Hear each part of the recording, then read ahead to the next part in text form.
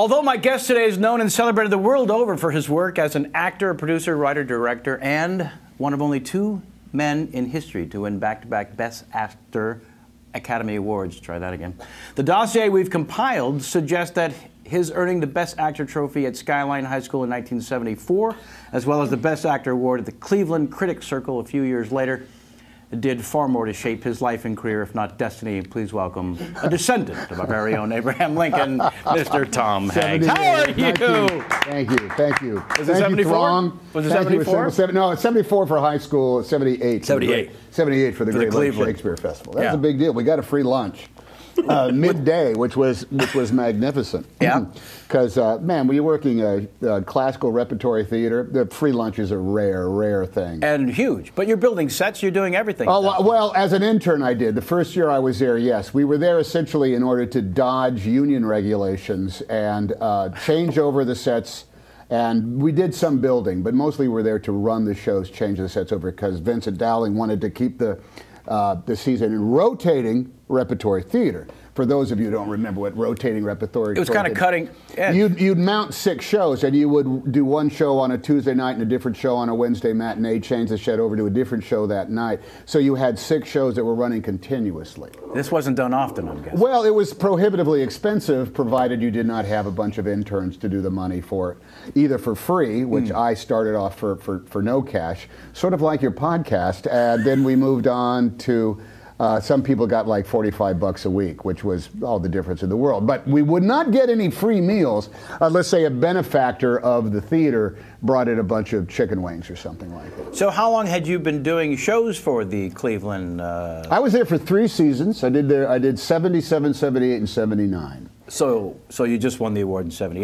Yes, I joined the equity company at the end of my first season there, right. And then had a good season in 78, and then played lousy roles in 79. That's pretty much the way it was. Right. And there's a lot of bad roles in Shakespeare. As it turns out. And I played almost all of them in 1979. There's one guy in Twelfth Night. This is notoriously for all you erudite podcasters.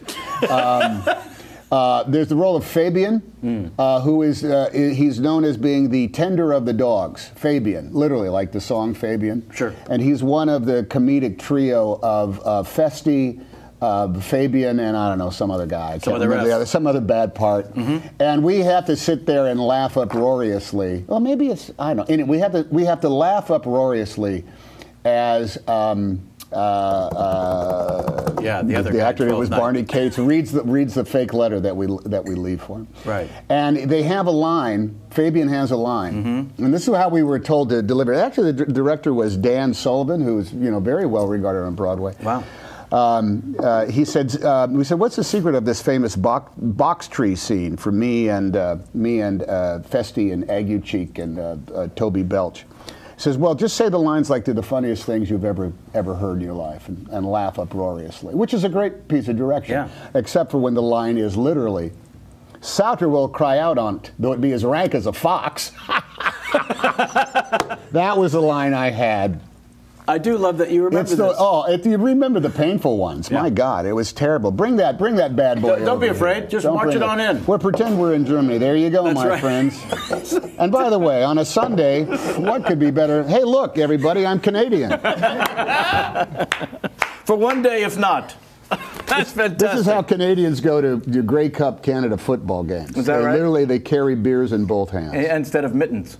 They just it was interesting. Yeah, I guess in order to to really make it clear, to equalize the pain. Thank you very much. I will sip one of these. Not a sponsor, by the way. There are no sponsors on this. By the way, I love Cards Against Humanity. That's a great game. I just played it last week with one of my kids. Yeah, Truman and his pals. His pals from school. Nice. Yeah. And it was your first time playing the game? Yeah, I didn't even know what it was. What are you guys doing here? There's always a game. You have a card for humanity, a card against humanity. Anyway, it's a hilarious game. I recommend it highly. Yeah, and you also find a little bit more about people playing the game.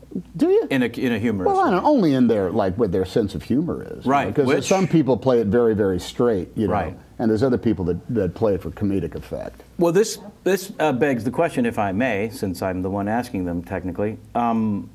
Don't you think that we gather our friends by a similar sense of humor? Oh, my Lord, yes. Yeah. All of our loved ones, don't you think? Yeah. The family don't have a choice. They're produced. No, our offspring. Yeah. No, they're squat out of luck, aren't they? But no, the people that we hang out with is all about the hang. This is what show business is it not? More than anything else, a great hang at its best. Yeah. It's a fabulous hang. I never understand when someone's off in their trailer if there's people to hang with on the set. I mean, if you need some time, sure. Oh yeah, yeah. Or if you're like just taking a nap, which happens more and more as the years go by. And you know, a lusty sandwich is a good thing to enjoy every now and again. Sure. And if you know what I mean by lusty sandwich, I think I do. I literally mean a good sandwich that is brought to you. And you eat before lunch. Yeah. But no, the hang of show business is it. It's the lollygag. I think I go from trailer to trailer, knocking on the door and saying, "Do you want to?"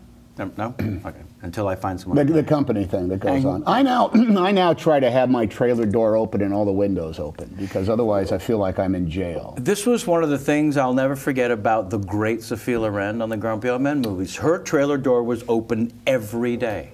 And she cooked pasta for the whole crew one day. That? You know, it's that thing that just levels the playing field, I think. And with the responsibility of being #1 on the call sheet, lo these many years now, that's pretty great that the windows and the doors. Oh, you got to do it, because otherwise it's a job as opposed to a life, and we're in it for a life. We're in it for the hang, are we not? Yes. And the laughs, and the comedy, and the joy, and the love. 3 out of those. I would vote for 3 out of those. Would you just do your buffering face for me? Did that get you? I was gone. I couldn't quite. I knew you were committing to something. But then I turned and I saw buffering. It's funny because out of the corner of my eye, as you were looking at me, I saw 7 people pointing at the monitor for you to check it out. And I almost broke, thinking I've got to let him know that I'm doing this, and also I'm not going to break until he sees it. I thought it was magnificent. I got to tell you, I thought it was great. We paused just for a moment. The loss of Peter O'Toole today, December 15, 2013. You told me. If you've not seen them, folks, do yourselves an extraordinary favor and watch Lawrence of Arabia, and my favorite year, back to back.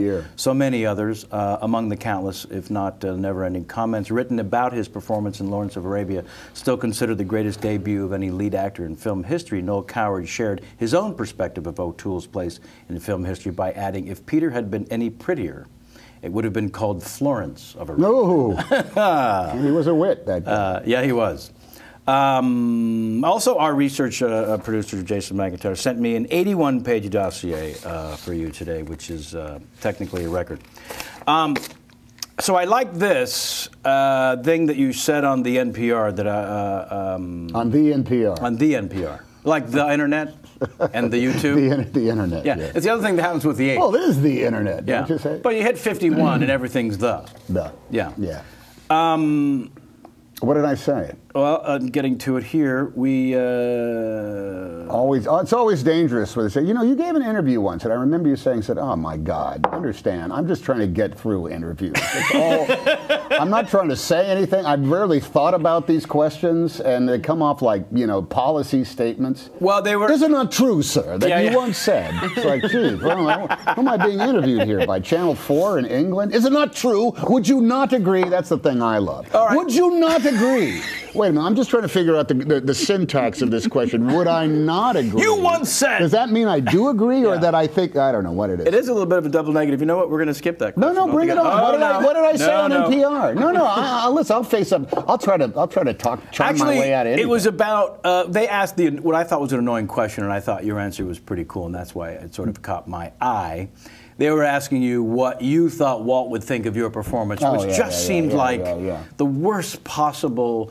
Really? What? Well, so now I'm going to tell you what. Let me get out my Ouija board and bring on Madame Tallulah, and she and I will divine what the dead spirit of Walt Disney would think. So instead of saying that to NPR, which thank you for sharing here, you said I think he would have appreciated the suit and the mustache and the whatnot, but I think he would also say, "Hey, you didn't seem to be working very hard." Well, that's. And I thought that was terrific because the guy never stopped working, and apparently in the film. Which I can't wait to see because I got the screener. The screener, baby. No, we're going to free movies. We're actually going to go. We made plans to go see it this afternoon in the theater. It is open. In the theater. It opened small this on 7 Friday. theater. Not that I'm here promoting. No. I am not. No. I am here because of an off-the-cuff remark I made 4 years ago. This is why I am here. I ran into Senor Knucklehead over here, complimenting him on his recent appearance on World Poker Tournament.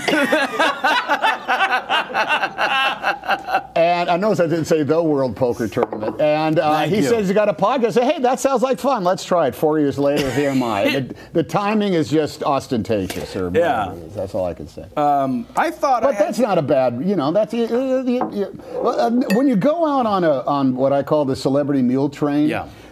All the questions really get whittle down to about 5 or 6, 8 at the most. There is, what drew you to this project? How did you pick it? What were the challenges that you faced doing this?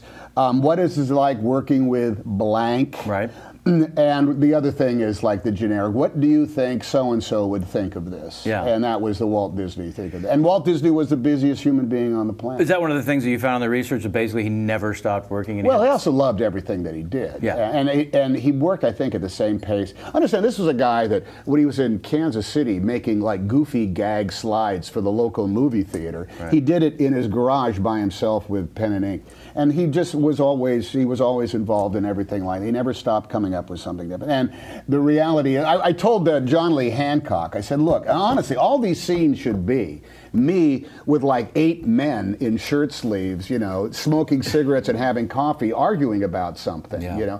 That's what they all should be, but they don't have room for 8 people. And they can't show people smoking cigarettes in a movie, otherwise it's rated R, I swear to God. And so it was always just me kind of like drawing on it. Oh, here's a script and I'm making notes. Here's some plans and I'm looking at them. Well, we'll put Tomorrowland here, and if we buy more Florida property here. That's what it turned out to be. So wow. He was actually a very busy man. Non-stop. We're huge lovers of a Disneyland. There you go. With the little icon. Oh, that is wonderfully placed with the holding up the apple of the Apple logo there. Yeah. Lovely. We're annual season pass holder. Really? Yeah. You can go anytime you want. She's got the premiere. Yes. Wow. Yeah. I have the Mega Pass. The Mega Pass. Anything new down there? What have you noticed? Anything new down there? Well, Tim Burton throws up on the Haunted Mansion every year. Have you seen that? He throws up? Throws up. He Why do upchucks? you describe it like that? It's Haunted Mansion Holiday, and it's, yeah. And they do The Nightmare Before Christmas. And now, Pirates of the Caribbean is pretty much the movie franchise Pirates of the Caribbean. But right now they're in holiday time. So we have It's a Small World holiday, and they started this year Jingle Cruise, which is the Jungle Cruise has a holiday theme, which is very nice. Have they changed the pattern on the Jungle Cruise? Yes, they changed the spiel for the holidays. They can't do that. Just for the holidays, they'll change it back. What do they say? And that rhinoceros will get his gift in the end. What? I don't understand what it could be. You pretty much. How could it be? And here, too bad there's not a chimney on that lion cave. What? I don't understand how they could. How could they change it like that? Well, that's crass commercialism. By the way. They peppered the regular puns. I'm going to be getting an email from Bob Iger. Did you really have to criticize the park? There is a reason. I have an answer. What is it? What is it? There's about the people that go through the turnstiles each day, it's like 60 or 70% annual pass holders, so they have to constantly change things up in order to keep us going. I disagree. They do not have to constantly change it up. It should be absolutely pure from the way it came out, so you see it again and again and again. Because I got news for you. Every time you see Star Wars, it's the same friggin' movie. And every time you ride on the Jungle Cruise, it'd be said, turn around and say goodbye to civilization. And two of his for one of yours, or whatever the regular pattern is. On the backside of water, it should always be. I do love that. Always be the same. Well, I saw it just enough times. But as a season pass holder, you want to see how they've altered the. I like that they change it up because they do change it back. But I also appreciate Disneyland more than Disney World because Disney World is so quick to get rid of a traditional attraction, and they will never do that in Disneyland. Like they got rid of the Snow White Dark ride because they're like, we need more thrill rides, so we're going to put in a roller coaster. Here's the interesting tidbit about the history of Disneyland because we found out this stuff when we were there. When he first opened it up, he ran out of money, and so Fantasyland was not much more than like a two-dimensional kind of almost like a county fair quality attractions. The rides were fun, and they had the carousel, and the carousel had multicolored horses. And they discovered that the line was blocking up, and they were getting less rides in per day because kids wanted particular colored horses. They wanted to be on the red horse, or the black horse, or the green horse. And so it just mucked up the works. So they have now painted every horse white And so you can get on and you have a white horse, maybe with green bells and things like that, or red, but now all the horses are white. So they never stop toying with the psyche of the people. Now, I got no problems with that, because that's just better, quite frankly, ride engineering and management. That's right. But the changing of the pattern, this makes me berserk. Like I went on, I remember going on. I hadn't been on it for a long time, and I went down with the kids, and we went on the submarine ride, which is not really a ride. Nope. The submarine is literally, it's like a submarine. I mean, it's on rails, but you're underwater in a watertight. You know, they had to build those things. They're like ships, and they changed all of the wonders of the deep, that kind of the audio track, to kooky underwater sound effects, with like splish splash. I was taking a bath, and it was not the same ride whatsoever. I wanted literally to be on the Polaris going under the thing. I'm a Disneyland purist. Well, yeah, and historian about most things. It's going to have me a little sip of cranky juice. Happy holiday! Well, great. So now today will be known as the day that I made Tom Hanks cranky. Hey, here's one for you. Why did you hate Barry Levinson's film Avalon so much? Oh, stop it! Is it just don't. Okay, do you know? I'm going to tell you something. Do you remember this? You were hosting SNL? Should I go through a 12-step process? I would make amends to you because literally of that. You do remember that? No, I remember it very well because like 3 hours later I thought, what did I just do? I just took off on this guy's. He's in a movie, for God's sakes. The first big one. Well, but one of the first of many. Willow was you before. You had done some others, and all I did was because I just seen it. You know how people are when they see movies. All you do is riff on the movie you just saw. That's right. And I riffed on that far too long, and just I was an ass. I was impressed. No, you were not. With the anger you had towards this incredibly loving movie. It's actually a beautiful movie. but filled with the ire of, hey, I went to college, I know about films. I thought, I'm gonna. It's certainly not Diner, you know. It's like, yeah. I'm sorry because it was about 40 minutes in Dana Carvey's office, was it not? You do remember. I do remember it. Yes. Well, listen, you more than made up with it by allowing me some historical moments in Earth of the Moon and that thing you do. So it all came full circle. You were the only choice. Let's talk about that, the casting process, because I remember showing up on the set of that thing you do and seeing Charlize Theron's photo, and it was a photo of her in period hair and makeup for the movie. Officially Charlize's second movie. Right. She had made 3 days in the Valley. 2 days. 2 days, whatever it was. It was originally the Valley, 3. like that. They cut one of them. Yeah. But her photo was right there on the by Video Village, and I just walked up and saw the photo and said, "Oh my God, what is that? Who?" Because she looked like a starlet from yesteryear. Yeah. And so you were just in the casting process, and she made the most sense kind of thing? No, I remember very specifically because she was. I swear, there is no hyperbole in this. She was the first actor I read in the casting process, and she came in and she dressed. She's smart in that she's sort of dressed. Not identically like that, but she's had a hint of period about her. Right. And talking to her, she was a formidable physical presence, as well as a psychological one. She's confident. That is a confident woman who's very sure of herself. Yeah. And I said, well, look, I think you might be really good for the role of Tina. She says, I am Tina, but I'd like to read for Faye, which was played by Liv. Liv, yeah. And she read, and I said, listen, you are so fantastic. It's just great, but you're a little too sensational in order to be Faye, so you'll be Tina. But it was like, I thought, well, this is going to be easy. Let's see, I've got role? 6 roles I have to cast. I'll meet with 6 people, and that will be it. Pollock will certainly take my call. I think you just had it. Didn't I just call you up? Yes, you did just call, and I said, "Don't tell me who else you called before me." Now there was nobody else. It was you and you alone. Only I could do those rosy cheeks. Boss Vic Koss. And I love that you pronounced it Koslovich. Koslovich a little bit later on. Yeah. But I do have a question about Ethan's on credit as the bass player. Yes. He is one of the leads, arguably. Yeah. And yet, the name of the character in the credits, TB player.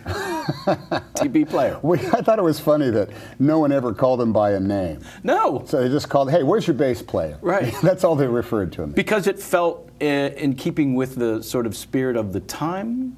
Well, there's always a band member that you're not sure who they are. I mean, outside of the Beatles and perhaps the Rolling Stones, I mean, a handful of other. By and large, there's guys of the band. There's a front person and there's other people. Right. You know, I mean, quick, name the other Supremes.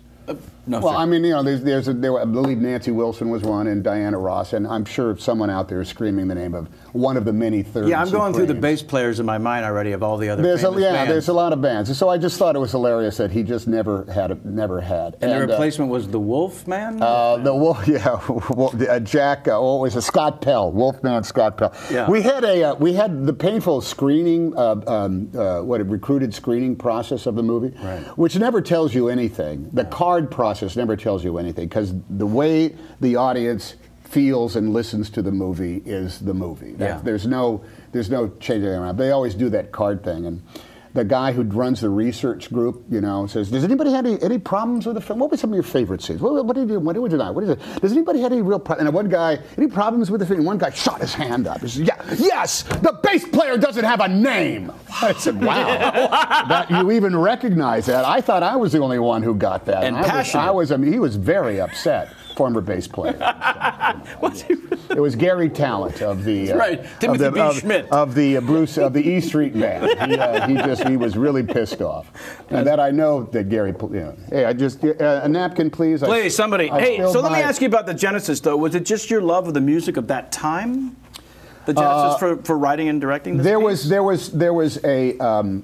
I lived and died. I was the youngest of three kids who were living alone in a small apartment in Alameda, California. My sister, all of her friends, right, and my older brother, all of her friends, all of his friends, and me. And we were just in the maw of the British invasion. I became a socially conscious human being about 1963, 1964, and that's when the Beatles arrived. Yeah. And I was convinced that other bands were just as good as the Beatles. I thought the Dave Clark Five were actually a little better than the Beatles. For a second. And all the other things that came along, I just said, well, that's just as good. So it was a very rich... Chad and Jeremy? They were nice. They were better than Jan and Dean, but I loved Jan and Dean at the time, man. I went through a huge Jan and Dean phase. So, but this was unique, and I don't want to sound like an old guy, but it was unique because the radio that we all listened to had every type of genre of music playing on it. I grew up listening to Johnny Cash and Motown and other country western artists, Floyd Kramer, jazz. We listened to Vince Guaraldi. All these people had hits, and it was part of what we listened to. It's not like a different type of chart, a different type of genre or whatever radio station was. Yeah, they hadn't broken it up. So the music I just absolutely adored, and I had heard this story about a guy. When the Beatles made, I think, their second tour of Australia and Japan, Ringo got sick, and they replaced him for about 8 or 9 gigs with a drummer named Jimmy Nichols. They just replaced him. He's playing with the Beatles live at the Budokan and places like that, and he was in the parades. And they all said, John, Paul, George, Ringo. They didn't even change his name on the thing. It was and I just thought, that guy had a pretty interesting ride there for a while. And so I took that and transposed it to, because the story of that thing you do is the drummer breaks his arm, and so this guy, Patterson, shows up and he ends up being on live TV, and his life changes because he could play the drums and keep a beat. Yeah. And it just came out like that. But you co-wrote some of the songs as well? I wrote some of the lyrics of the goofy, not the real songs, the more interstitial, goofy stuff. Right. I didn't write the hits. And I didn't write like Drive Faster or I Need You or Mr. That Downtown? Thing You Do. I actually wrote Mr. Downtown. Did you really? Yeah, I wrote Mr. Downtown. It's one of our favorites. I wrote Mr. Downtown. I wrote Hold My Hand, Hold My Hand, Hold My Heart. I know the choreography to that. I wrote that. I love that movie. It's so magical. Yeah. Oh, that's lovely. No, I wrote the theme to the Hollywood Television Showcase. Did you? How much fun was that? Oh, it was as much fun as I've ever. I don't trust it when anybody says it was the most fun I've ever had, because there's a lot of fun to be had in this kooky gig. Yeah. Like today, and And it was just a incredibly vibrant time. And I must say that my son was born during the Christmas break, the one that I have since played, Cards Against Humanity with. He was born, I can literally show you, between the Mercyhurst College talent show and whatever comes next, that my son was born during that break. And then your oldest, first son, I think, has a small part. Yeah, he plays a page that shows Liv Tyler to her seat. Yeah. My daughter's in a shopping scene. That's what you slap your kids in that, just so you can see them when you're directing a movie. Well, that was the thing. Because it's a merciless job. Yeah, that's the thing. I mean, one of the reasons I asked about the Genesis is because I have to assume, not even checking the dossier, that you had been asked to direct a few times, if not many, prior to that, and this was one. I'm not an instinctive director. I'm not like almost every director I've ever met, that had just like a major boner about directing. Acting is an instinctive thing that you don't have to talk about. You just do it.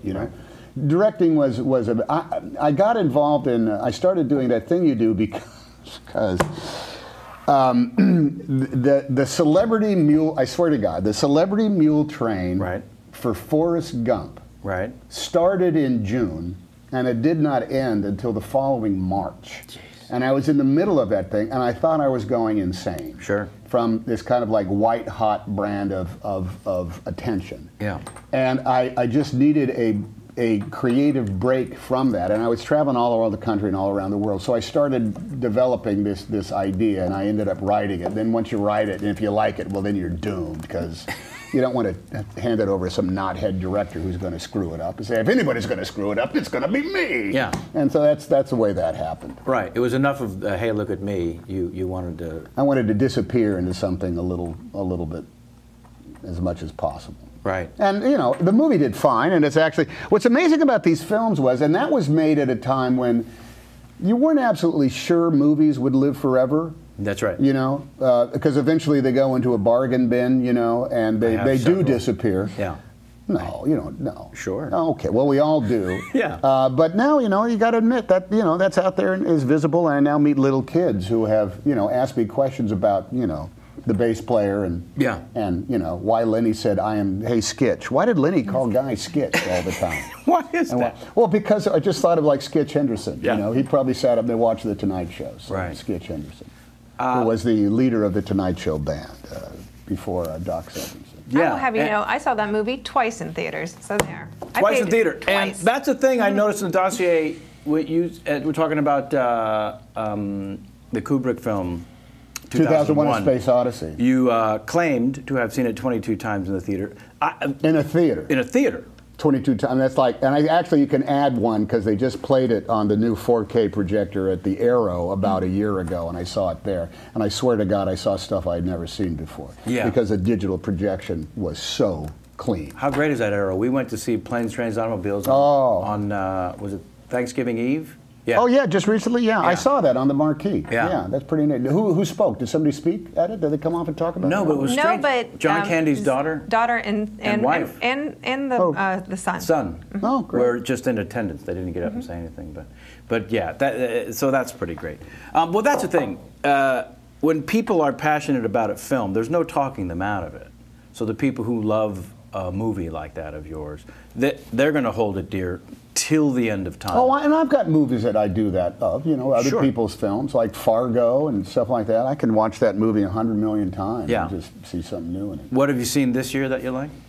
I'm a little behind the curve. I've seen Inside, speaking of the Coens, the bastards who will not give me another job. I don't know why. I did the Lady Killers for them. Yeah, you sure did. In fact, I have here Sophie's choice. One of the Coen brothers has to die. Which one? Gun to your head. Got to pick one. Man, oh man, really? Yep. Got to pick one? Got to pick one. Ethan? Yep. That's the correct answer. That's the correct answer. That's the correct answer, by the way. You got it right. I ran into Joel I ran into Joel at a thing in New York, and I didn't even let him say hello to me. I said, "Come on, what did I do?" That's all I did. Come on, I went back in. Yeah, You've got a repertory company. I went back in that thing. You work with Clooney every other week. They are truly peerless. Their movie Inside Llewyn Davis is magnificent. I saw August Osage County, which is sensational. Right. I haven't seen. What haven't I seen? American Hustle's pretty. I haven't seen American Hustle. Spectacular. I haven't seen. I've seen 12 Years a Slave, which is one of the most mind-boggling, gripping, depressing movies you've ever. And magnificent. You know, I'm just talking as an audience member who's moved by it. I saw a couple of other two things. You know what I saw recently? I'm late to the game. Please. Sports documentaries. Harvard beats Yale 29-29. Oh, yeah. Have you seen that? Yeah. That is one of the most elegant, it's beautiful, it's elegant, simple, and the football looks fantastic in it. A videotape of a game from 1968, 67. Yeah, 60, I think it's 60. And you know the game ends a tie, but your heart is in your mouth the entire, it's a magnificent, I can't recommend it highly enough. And it's got Tommy Lee Jones in it, who was an offensive lineman for the Harvard football team. Oh, wow. How about that? Roommate of Al Gore. Roommate of Al Gore is one of my favorite. And a picture of one of the Yale football players whose girlfriend was Meryl Streep. What the? I know. I can't recommend it highly enough. I think it's on Netflix. It is. No, it is. It's either Netflix or the other or thing. Amazon, or you can find it streaming. One of those. I've had bad luck with the Netflix. I'm sorry. Because every time I go on there, let me come down and look at your system.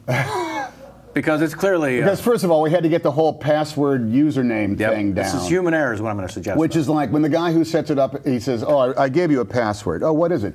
"It's 2KQ, small case IWD. I said, "I'm never going to remember that. Can you not just put Forrest down as my password? Can you not just do that? Yeah. Can it just be Apollo 13 and I can remember what the password is?" It never works out that way. But every time I go into Netflix, I'm trying to find something that at one time or another played on HBO. Right. And that's a no-no. No. They don't. HBO stuff is not on Netflix. No, that's what we got to get at the HBO Go. And it turns out I have that. Who knew? Yeah. I was not told I had that. Well, because the guy who gave you the but password. I've since now done. And now I'm going back and watching The Wire, which I missed the first time it came out. Yes. Oh, we're into something great here, my friends. How deep are you? I am on episode 4 of the first season. Oh, my. And I'm driving my family insane. I've got the best news for you. I have it all to look forward to. Those are the hardest 4 episodes to get through. Are you kidding? I swear to you. Oh, then I'm home free. That's you're climbing the roller coaster. The rest of it's coasting. I actually envy the innocence of having not yet seen it. The Wire, yes. Yeah. It is reminiscent of some of your work when you were playing non-Jews. Which is how he described Usual Suspects to me. I'm running around with a machine gun? Jews don't do this. Nope. You know what? They do in some countries. Well, yeah, I mean, they call it a 6-day war because we needed a day to rest. Now I'm going to have another sip of cranky. Please do. Hey, let's talk about this on the award front, because I've not seen The Wolf of Wall Street except for a couple of scenes. I haven't seen it either. Yeah. Okay, so you've worked with DiCaprio, and one of my absolute favorites of yours, Catch Me If You Can. Catch Me If You Can. Is this kid, is it the movie star status that has undermined the fact that he is a truly brilliant actor? Well, I think he is a brilliant actor, and I think he's proven that again and again and again. Because, he was a kid actor that I don't recall seeing. Gilbert Grape. Well, that was it. But I think prior to that, he was actually in the TV version of Parenthood. He played one of the kids. Do you know this? Perfect. There you go. The first go-round of Parenthood for TV. But as soon as you saw him in Gilbert Grape, you just say, okay, all right, he's one of the 5%. He's just one of the 5% brilliant guys. Yeah. And I've never seen him do anything that wasn't fascinating him somehow. So, and I think he's maintaining the mystery that I have let lapse out of the bottle. I have none whatsoever. You didn't have to worry about the pretty thing that other co-star Paul Newman, it befell him for many years. It didn't matter how great the work he was. Initially, it was he's just a handsome movie star. This is what I'm suggesting. Too good. Yeah. And Redford, for that part, who I think probably wins this year for an entire career. I think it might be one of those years. He rates, without a doubt, without a doubt. But I've always thought he was a fascinating actor I mean, you don't have, not just for the big hits, but some, I mean, 3 Days of the Condor or something like. And honestly, if you look for pound, the performance that he gives in The Way We Were, this is one of the most subtle. I mean, he puts on a clinic of how to act in the cinema. Yeah, and also how about because Butch Cassidy and Sundance Kid was for me the 2001. I saw it 13 times in the theater. It's a hit movie. It's a perfect. Holds up. Holds up well. He and Newman end up giving back more individually between Newman's own and the Sundance Institute. That all came out of that. It kind of came out of that historical levels. Yeah. To what? To whom much is given, much is owed. What is the staff? Don't look out here. Much is owed. No help is there. Sure, they're going to go to their phones. Meaning that if you've had good fortune, you got to give it back. Right. And for you, I'm guessing this may have been exceptionally important. The Distinguished Public Service Award, the highest award the U.S. Navy can offer a civilian. That must have been. That was nice. Yeah, that was in tandem to all the sort of like veteran World War II attention that we. That's not something a publicist goes after, though. No. Or a student for your consideration. No, they didn't. That was just a very nice thing. Yeah. There was some stuff that was like that someone thought that we had been given the Congressional Medal of Honor. Sure. And there was like argument, like how dare? I said, folks, it was not the Congressional Medal of Honor. It was literally thank you for making the movies and bringing some attention to it. Oh It yeah. was very nice. I think it might have been. And matter of fact, Steven Spielberg and I got that together, and we were on. We were on a ship in might have been it wasn't Norfolk. It was somewhere in. We were on the SS Normandy, and we had a thing on there. We were there for something else, but they gave us that, and we helped celebrate. Helped swear a guy back into the Navy who was re-upping and stuff. Right, and also the thing where you brought the veterans after Saving Private Ryan back to Normandy. Yeah, we did that, and a lot of we just lost like 3 of those guys just recently. Babe Heffron died, and Earl McClung died. Well, they're got to be in their 90s. I mean, yes, they're We Major Winters died about a year, 8 months ago. That was tough. It's hard to.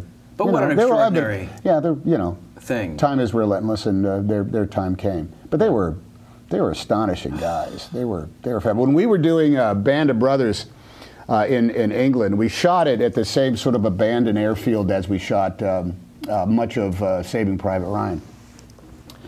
And so we had like villages built all over the place, and 2 units were going simultaneously. So there were always about 100 guys in uniform, actors in uniform, shooting 2 different things. Right. And Babe Heffron and Wild Bill showed up, and Bill only has 1 leg. Sure.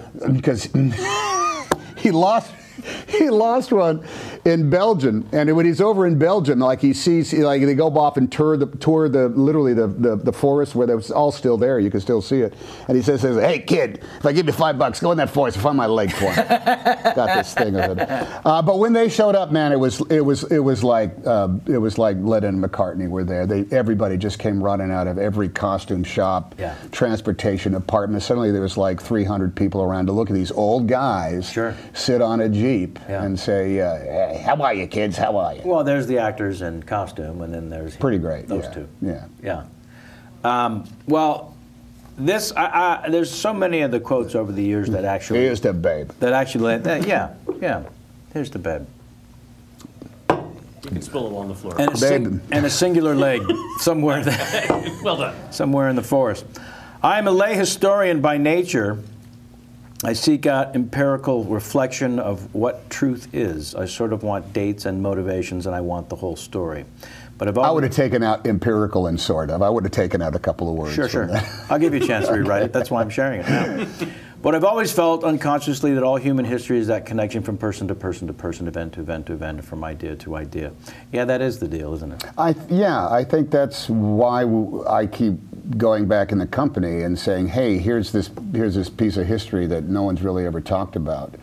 And it's always recognizable human behavior. I think it always comes out, well, I do that. Oh, that sounds like something I would do. And we live today with all the encumbrances of modern life, and it's not that much different from decisions people made in back at a time when it took 3 days to get from Philadelphia to New York, you know.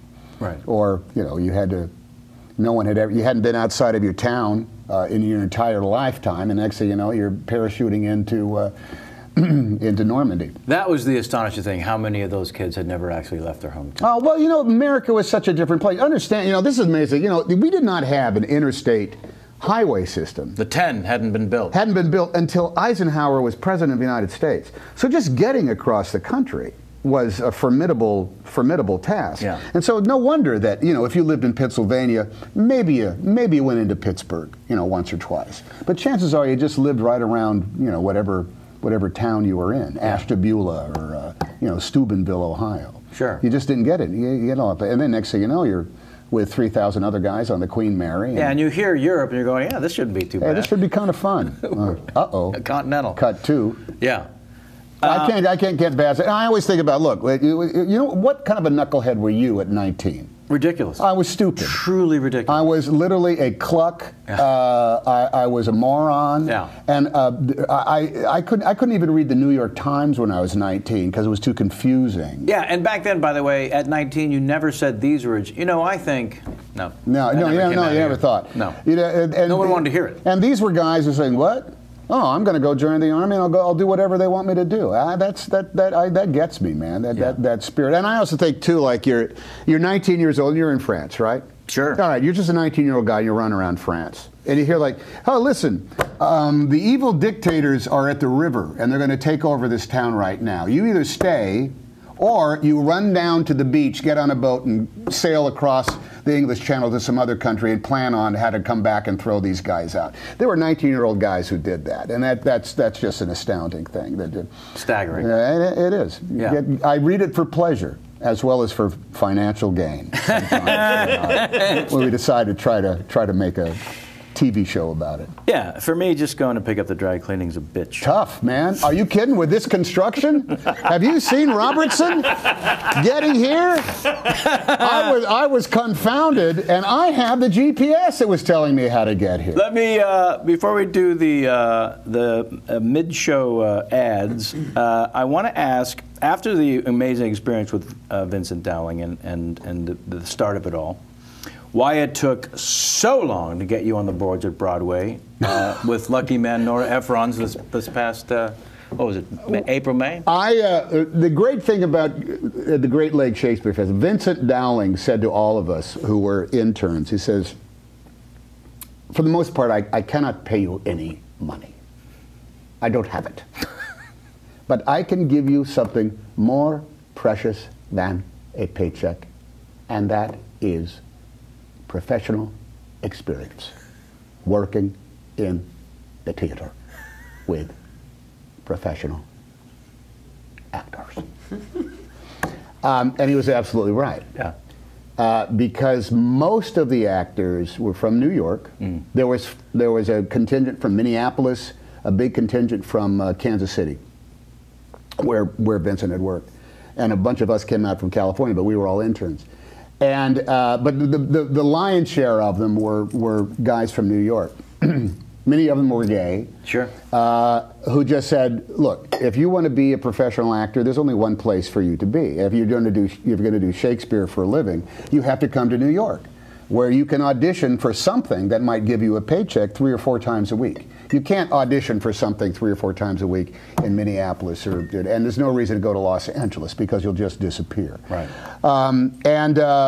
2 years after the end of the second year that I was there, because my son was born in between my son Colin was born, so I went back and had that fabulous thing happen, and then had to move on. They were right. And if those wonderful people hadn't taken me under their wing and said, "Here's how you have a card in your wallet that says you're a professional actor now. So here's what you have to do," and I ended up moving to New York. And the reason I did not do any plays on Broadway is because no one would hire me to do plays on Broadway. There was just nothing happening. Well, I understand that then. But the chasm between then and... Oh, and well, after that, I was in my childbearing years, to tell you the truth. Yeah. I had kids, and to go off and say, "Daddy loves you, but I'm going to go off and do a play for 8 months or however long it worked. I couldn't have done it. And your youngest now is 17. 17. 18. So they're all out the house. So that contributed more to it than anything else. There wasn't this dying need along the way? Oh, there's always the dying desire in order to do it. A need is, let's not get, I don't trust anybody who says, I must do this. Well, if you do it, then, pursue it and get it done. I must do it. If you have the opportunity, pursue. And when the time came, Nora was alive. And she wrote this thing that I had never seen anything like it before. And we were going to work it and develop it. And the director, George C. Wolfe, I had seen a bunch of stuff that he had done. I just thought he was some brand of theatrical, madman genius, which in fact he is. Mm-hmm. And then we had Peter Scolari. Oh, well, yeah, Peter, I've had Peter in almost everything. You cannot go through something like Peter and I did on Bosom Buddies, in which I swear to God, we had, I can't tell you how many deep, philosophical, profound, heart-to-heart talks we had about ourselves as men, and our stature in the industry, and our just place in the zeitgeist, in which we're leaning in each other's doorway, and I'm wearing pantyhose, and I have orange lipstick on, and I'm wearing a wig that makes me look like Stockard Channing's big sister. And we're just like, I tell you, man, it's just like a thing. I just try to get back to the purity of what, it's like that. So we come round and round on each other all the time. Yeah. So when you and Peter in rehearsal, though, is it falling back into step in terms of the live in front of an audience? Because I just did a week on a show with Allison Janney and Anna Faris, their show on CBS there. That live in front of the audience thing, that rehearsal week, that building up to it, having done every aspect of show business now, do you think maybe that still might be the greatest job in show business? It's the only time the actor is in charge. That's the way I look at it. It's the only time the actor gets to control the tempo of everything that's going on. Right. I've heard that, I didn't write this, but I've heard, like television is a writer's medium because the writer writes the arcs of all the characters and they have to keep pumping it out. Film is the director's medium. The director makes all of the tiny, minute decisions from the get-go. But the theater, once the show is up, the live audience, then the actors are in charge of everything. And and we went to town a couple of times on a few things just to see where it would go, and lucky guy. Did you? Oh yeah. And suddenly you find yourself, it's pumped up and you don't know why, or you're hearing something for the first time. There's no better life. And that's why I come back again, the directing thing. Instinctively, I'm an actor. Everything else is kind of like a learned a chore or a craft that you have to go through an apprenticeship for. Right. Sit there and comfortably. What show was this? When is it on? Yours with Allison Janney. Is that the? It's called Mom. Mom. Yeah. I thought it was called Oh Mom. Oh Mom. Stop it. It's one of those. Chuck Lorre. Oh Mom. Oh, the 2.5 Men, Mike and Molly, Big Bang Theory, and now Mom. I believe he's known as Chuck Ka-ching Lorre because. He's CBS's Money in the Bank, ain't he? And Warner Brothers. Well, what else does he do? Is that it? Just those 4 shows. Just the mere 4. But he doesn't do. Does he do Big Bang Theory? That's what I'm saying. Big Bang Theory, Mike and Molly. Mike and Molly's very funny. 2.5 Men. All right, that's the juggernaut. That's the gift that keeps on giving. And now Mom. Yeah, but Big Bang Theory turns out to be the single most successful sitcom in history. Really? Yeah, worldwide. Yeah. Get out. I'm not kidding. Did you ever do sitcom? Did you ever do series television? I had a couple of wildly failed pilots, so I got to experience that a little bit. Which counts not. Sure. I joined the Writers Guild in 1980, 25 years ago, because I was 6th lead on a Barry Kemp. Remember him from Coach? Yes. He did Coach. Yeah, Barry he Kemp. did a thing with Paul Dooley and Alan Young and Glynis Johns. Wow. Which was short-lived, like 6-8 episodes and gone. And then I did a very, very fantastically failed 4-episode and gone. So really, no, I have not had. And I was there one week and I said, "This is the fantastic, job. I've done it all." Could they write you again? Could you do an arc? Could you get back I'm at least 6 episodes right now. Beautiful. That's what I said. I said, you know what? Tell Scorsese we've done it already. Good gig. I want this. Good gig. But the life of it. Quite honestly, pretty spectacular. Well, there is that thing to show business outsiders. The best gig is the best lifestyle is the half-hour multi-camera comedy. Yeah, because you rehearse, you write it, you rehearse, and then you shoot it 2 days, one day, one day. One day pre-shoot, you one day camera block. Yeah. When we did Bosom Buddies, Peter and I. Sure. They were saving money by sticking us on video. Oh, boy. Like the most, like almost like the electronic, Dumont electronic. I remember. It was an ancient technology, and it looked horrible. Somebody say, did we get this? Did we get this stuff from the Soviet Union? Did they get rid of some of their cameras? We had fun with the guys who were the camera operators. But every other show on the Paramount lot was filmed, and they had this schedule on Thursday. They just second team did most of their work. But our Thursdays, our camera blockings, we were in front of the cameras the entire day. Okay, yeah. Just over and hold please, hold please. That's all we heard all day long. All right, can you take it back to sunny, sunny, sunny, sunny? All right, and go sunny, sunny, sunny, sunny, sunny. Kip, you know that I was. Well, you know what, Kip? Hey, Buffy, blah blah blah. Hold please, hold please, hold please. Charlie's in the trees over here. Tom, can you wait for the tally light on camera 3 before you say that? Yeah. So, but we ended up putting in like 14-hour days on Thursdays. But because we were doing the scenes over and over again, we started goofing around. Sure. And that's honestly, I think I could speak for all the casters. That's when a lot of really magical stuff then used. We on just got show bored, day. started goofing around, and we incorporated it into the show. Yeah. As opposed to, you go down to Happy Days or Taxi, Laverne and Shirley, and they'd have second team, stand-ins with placards, string signs that would say, Potsy. That's right. And then he would move from that mark, and then, and ready, and reset, and the guy said, Potsy would walk over to the other thing. I said, well, I want this gig, man. I don't think you even have to show up on Thursday. That's right, Tom. You want the stand-in. Well, no, I wanted the show to be on stand-in. film. Yeah. That's what I want. Stop with the kicking. Oh, see? Now, this is the first time I was aware of the great Kevin Pollak. We were at one of those like backyard events in Hollywood. That's right.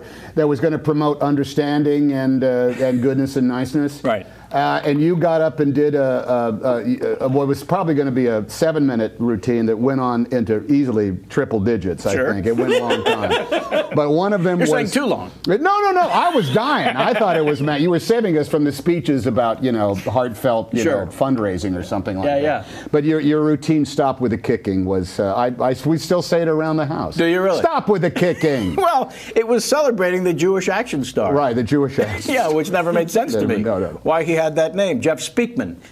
Yeah, because that's who you get in Central Casting. Send over Jeff Speakman! Starring in the motion picture film. Stop with the kicking. Stop with the kicking. Stop with the kicking. All right, we're going to segue I did not finish these beers. No, please. I just put them. Take your It's time. Sunday and I got to It was a gag. home. You were going for the bit. I was going for the kooky nit. Yeah, you committed to the bit. That's right. All right, now, we're going to segue nicely. Cue the Red Epic with its nice little... the Red Pro 5.0. Yeah. I do want to know this, because through the dossier I did not see an answer to this question. Who was the first person you remember that made you laugh, family or friend, but not from TV or show business at all, just someone from real life? It was my brother Larry. Really? My brother Larry, who was 3.5 years older than I. Right. Who had the driest sense of humor on the planet Earth. The guy just killed me. And even now, when we're all together, the family's all together. Right. It's like, when's Larry coming? Let's all drive together. Larry, which car are you going to go in? Everybody wants to ride with my brother Larry. And was it that kind of sense of humor that just kind of owned you? Like that I absolutely. He did a couple of things to me when I was young.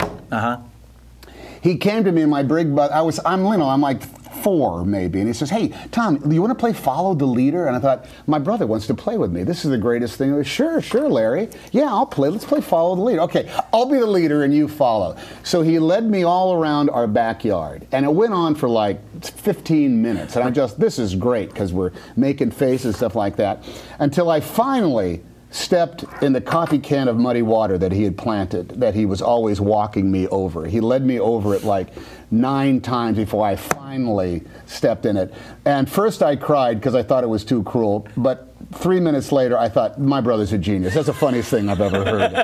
He cried. Another time my dad was divorced and we were essentially 3 feral kids living in an apartment, and Dad was never home. And we had to do the chores ourselves, and he was washing the breakfast dishes one day. And he said, hey, Tom, finish your grapefruit. and because we would slice up grapefruit and put sugar all over it, and I hadn't finished it. I said, okay, I should finish it, and I took a bite of a wedge, and it tasted like dishwashing detergent. Weird. And I said, oh man, and 3 bites into it, I realized Larry had sprayed dishwashing liquid into my grapefruit. And I laughed because it was funny, and then realized how stupid I was. Because wouldn't you stop after just 1 bite? No, my brother was always able to get me to just, some over peak. Funniest man on the planet. That was an odd wedge of grapefruit, yeah. you thought. But he was the one that made me laugh like crazy. Yeah. And then who was it from either radio or albums or television from the professional world of comedy that sort of caught your eye initially? Do you remember anyone from the pros? Well, you'd go be over at somebody's house and they'd play like Chicken Heart, the Bill Cosby thing. I didn't even know such thing as comedy records existed. Yeah. But they'd say, hey, you want to hear Chicken Heart? What is that? And they'd put it on. I'd be like hypnotized. And you could go back over it and listen to it again and again. Then later on, George Carlin on the Flip Wilson show. How about that? Yeah. That was amazing. I remember seeing Richard Pryor on an Ed Sullivan show. Yep. In which the routine was about the toughest kid in school, and for no reason at all, the toughest kid in school would like point at and say, "You, after school, I'm going to bite your foot off." And you'd have to believe him because he'd be walking around with the big shoe hanging out of his mouth. I mean, that was his routine for Ed Sullivan show. Yeah. The actual routine was, "You, after school, I'm going to bite your dick off." And you had to believe because he walked around with a dick hanging. I mean, it was pretty fun when you realize that. So that I was just in awe. I wasn't like a guy who tried to practice. Well, who was fantastic? John Biner. Yeah. John Biner. He was a guy. John Wayne. He would do the impressions. He was like mad kinetic kind of energy. Yeah. Later on, who was the guy that did the Nixon? David Fry. David Fry. He had the great Nixon comedy album. That was pretty great. Yeah. Well, there was Von Meter with the Kennedy album before him, which we would have been really young for that. I remember that. My dad thought that was hilarious. It was huge. I remember being a kid wondering if it was legal. Can you actually to mock the president? To mock the president and have people that sort of looked like the president on the cover of the president? Now that's an interesting story. Von Meter. Yeah. You know the great story about Lenny Bruce. Yeah. Man, Von Meter's fucked. His opening line at Carnegie Hall. Yeah. That's amazing that you remember that. How do you know that? Well, I was fascinated with Von Meter's story for a while. We were trying to develop it into a possible thing. I don't know if it would have been a movie or maybe a play or something like that. Right. Because I read an interview of him. He was now going by his middle name, something Abbott Meter. His real name was Von Abbott Meter. And after all of that, he just said, let's make Von Meter go away. I'm now Abbott Meter. That was smart. And he essentially ended his life playing piano for people in Maine, in a small town in Maine. And in an interview, he said, you have to understand about that. It was exactly 1 year of the hottest fame you could imagine. Utterly. And it did not peter out. It disappeared overnight. Right. He was in he was like one of those kind of like Hungry Eye kind of comics. He had a bit of a company and they do kind of like routines. Mildly amusing, but when he did this 3-minute Kennedy impersonation, it just took off. It was like, please do that. And as an artist, he didn't want to just be known for one thing. But then he eventually said, all right, we'll develop this and we'll do more because that's all the people want. And they recorded this comedy album, which was the biggest success of all comedy albums up to that point. First Family. I mean, if my dad went out and bought a comedy record, the First Family, everybody had it, and everybody listened to it. And it was a monster success, huge, big, and he was a guy that was he was booked everywhere and he was performing constantly. And they wanted a second one. And so he didn't want to do a sequel. But he did a second comedy album, and it sold half as well, which was still a monster success. And even one of the last comedy bits is, now I'll never have to do another, JFK. No, so that was it. And he flew to Detroit to do a big gig. And the taxi driver said to him, did you hear about Kennedy? And he said, no, how does it go? That's what he said. Wow. Thinking he was going to get, because people treated him like he was John F. Kennedy. Right. And the phone, the gig was canceled and the phone stopped ringing. It was exactly 1 year of everything you'd want. Women, parties, money, attention, fame, access, all that. And then it was gone. Yeah. That, don't you get, when you hear that, Kevin Pollak, Yes. Tom, don't you think a little bit like, what, if it could happen to him, it could, well, that could happen to anybody. You say it was over in one night? That could, 1 year, huh? Well, I've had a couple now. What if I'm due? Am I due? What have I done? They'll always come back to that one podcast you did for the Kevin Pollak chat show. It was all over after that Kevin Pollak chat show. You did the prior dick in the mouth thing, and that was it. That was it. That was it. How dare he? Speaking of which, what is the fourth thing about you you'd rather no one know? What are the prior three? The fourth thing is what we're after. Oh, I want to man. save you from the first three. No one needs to know, though. Because they're such common things. I'm going to now? protect you from the first three. No one needs to know those. Oh. I want to know the Now, this fourth. is one of these things that I'm going to tell you right now that is the problem of doing any sort of like, Yes. let's call this press. It's not really press. This is because, press needs a mass audience. I understand that 8 billion people can get the internet, but I'm not sure they all search. They won't all see this. They won't all search No, this out. they won't all see it. Unless I really do something stupid. Which and I won't next thing let you. know, well, no. Put it all on. So if you say something, it will sound as though I've thought about it, and so it all comes off like as a proclamation. That's exactly right. That's exactly right. So the fourth thing I would not, that I don't want anybody to know about me, give me a couple of moments. I'll come up with Okay. something. Can I say the thing that I've learned how to say now? Yes. Doing this, which is, I don't accept the premise of the question. This is something that you can pull out of your pocket anytime you want to, and the fourth estate has to accept it. Really? Yes. You can say, well, look, that's a hypothetical situation. I don't deal in hypotheticals. They can still come back and say, yes, but if you didn't believe in hypotheticals. In which case, you still sort of have to answer the question. But if you say straight up, I do not accept the premise of the question, they can't come back at you with Where the did you same- get this? I learned it from a journalist friend of mine. Wow. Who was, is there any way I can get out of something? Yeah, just say you don't accept the premise of the question. Send that friend $1,000. I'm going to send him. So I'm still thinking about what the fourth thing. Oh, no, that's fine. Because everything about look, I'm pretty obvious, man. You don't Painfully. I look stupid in a hat, which is why, like, I'm the only one at this table. Oh, I'm right back Sorry, in Dana Carvey's dressing I was room. doing a buffering face there. Buffering face. Oh, come on, people. No, come on, I love that. All right, give me, if you will, that first time on stage where you did something, it got a laugh. Oh, yeah. In specifics, a laugh, not a moment that was powerful necessarily. But This is interesting. This is a very important show business lesson, and this is why I always come. Look, all I am is an instinctive actor. I don't know how to do anything else. All right, this is another story about repetition and learning by doing. We did 12th Night in high school. I was playing Andrew Aguecheek in that, not Fabian. Fabian is a bad role. He might have even been cut from. Anyway, I was playing Andrew Aguecheek. And we had done it like most high schools, do it. What ho, I tell you.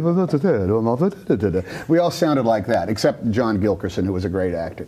And one day we were told by our drama teacher that we were going to perform scenes at every assembly for the day. So we performed these scenes 6 times in one day. We didn't have to go to class. We just had to perform these scenes from Shakespeare for about 300 people at a time. 300 of our friends and or enemies, or the people that we hoped we wouldn't see at school when we would show up because they were evil.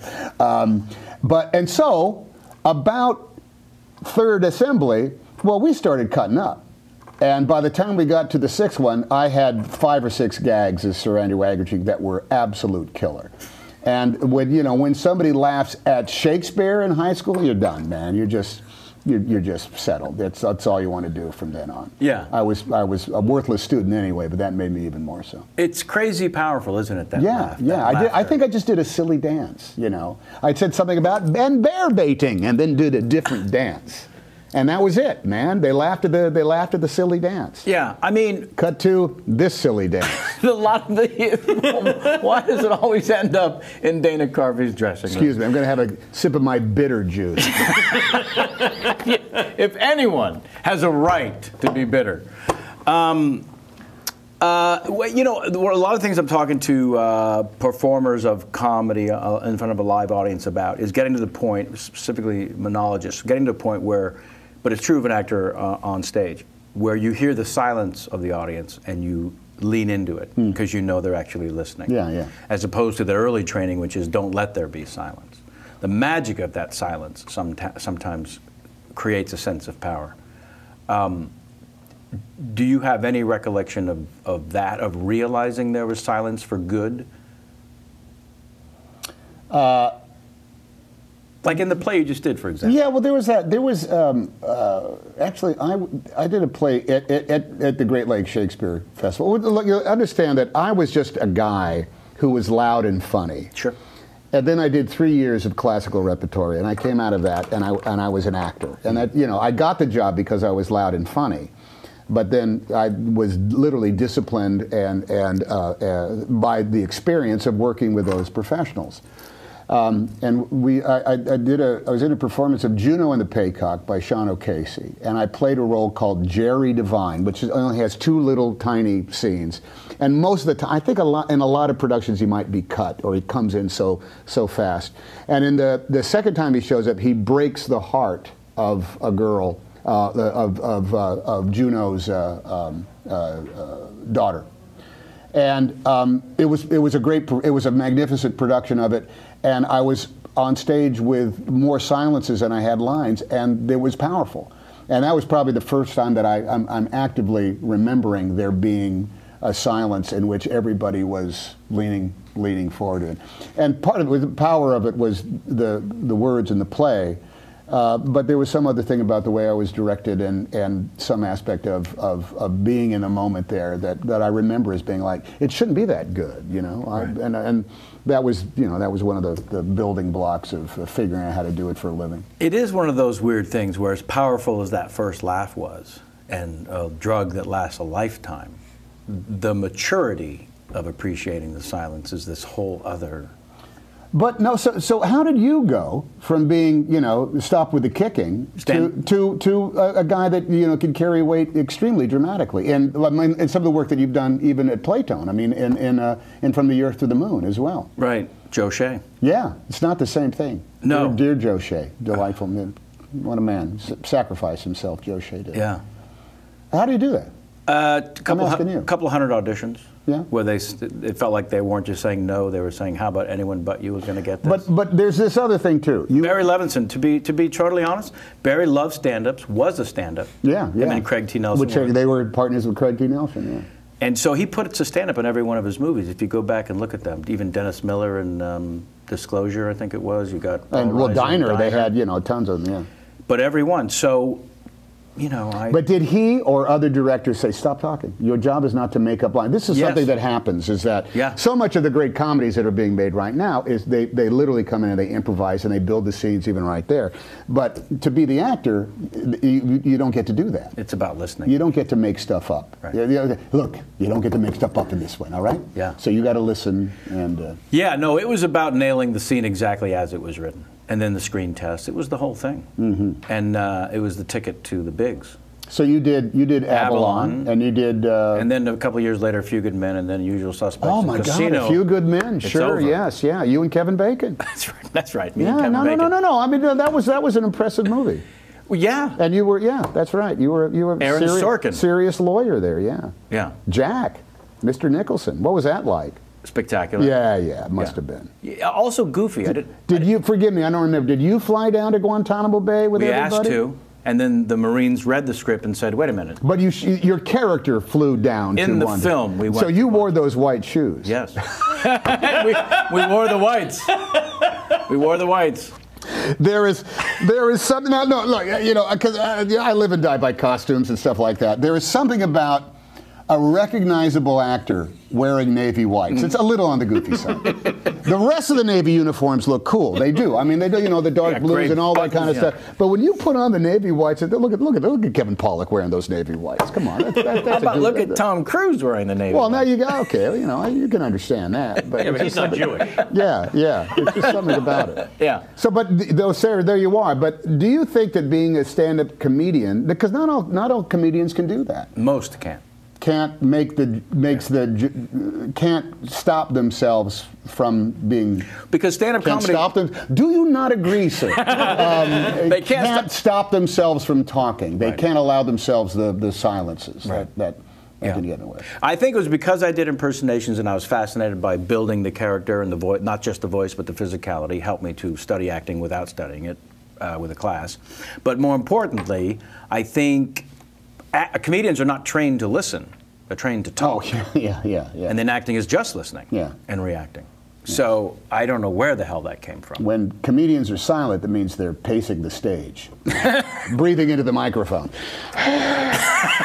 What else? What else? So what else? Yeah. Well, no, what but- else? Wow, Bin Laden. But now you obviously studied stand-up for Punchline. Yes, I did. And yeah. so you went to the dark recesses. Oh my God, that was petrifying. Why? Well, because it's one of the smart things I did. Barry Sobel was and an old pal of mine, Randy Fechter, we sort of like began to build an act.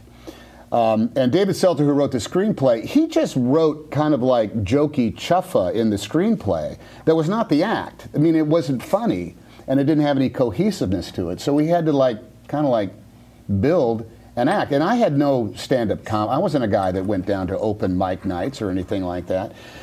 But I had to start doing that before we had an act. Sure. I had to start. There was one time I couldn't get on at the Comedy Store. Of course not. Because Mitzi said he's not funny. Because I didn't have an act yet.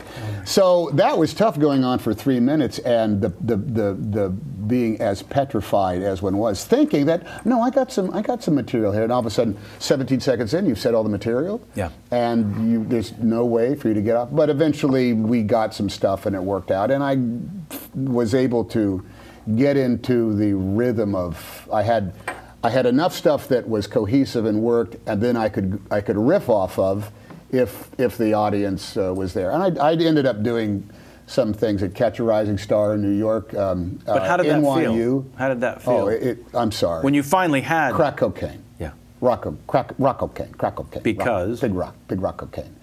Because when you're alone and you're solo up there, and you can modulate them, and you get the laughs, and you can build on it, you could go back and forth, and the power of calling back something and having them. It's like you're the one-man show, and the adrenaline and blood shoots through your head in a way that I think is identical to crystal meth. Yeah. That's why so many comedians are just shambles, off stage, which we sort of explored in that movie a little bit in Punchline. Yeah. The fact that he was a miserable human being, but actual endorphin is released like a runner's high. It is that, yeah.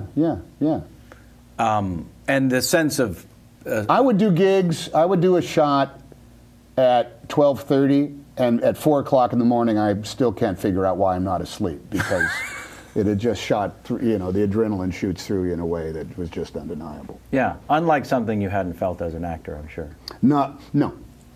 Well, because it's that high wire act of living and dying on your own wits, moment by moment. Well, the freedom of being, doing it all yourself. I had, at the Great Lakes Shakespeare Fest and a couple of other places, but in college and whatnot, it was the performing gave that same certain type of high, but it was part of an ensemble. You all went out together and had pancakes at Lions on Howe in Sacramento. But when it's you and you alone, oh my God, your head bursts. I mean, I can't remember what I said. When you come off stage, what do you're in a fog. You feel like you're 27 feet tall and you're still stretching. Yeah.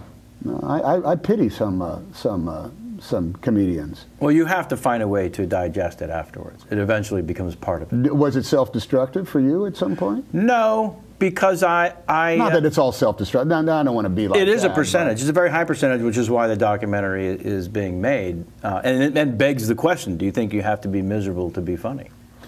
There was something, you might probably know this more than I do. I saw something that had a collection of a lot of the comedians that were all over the place at the time that I was doing that, preparing Punchline.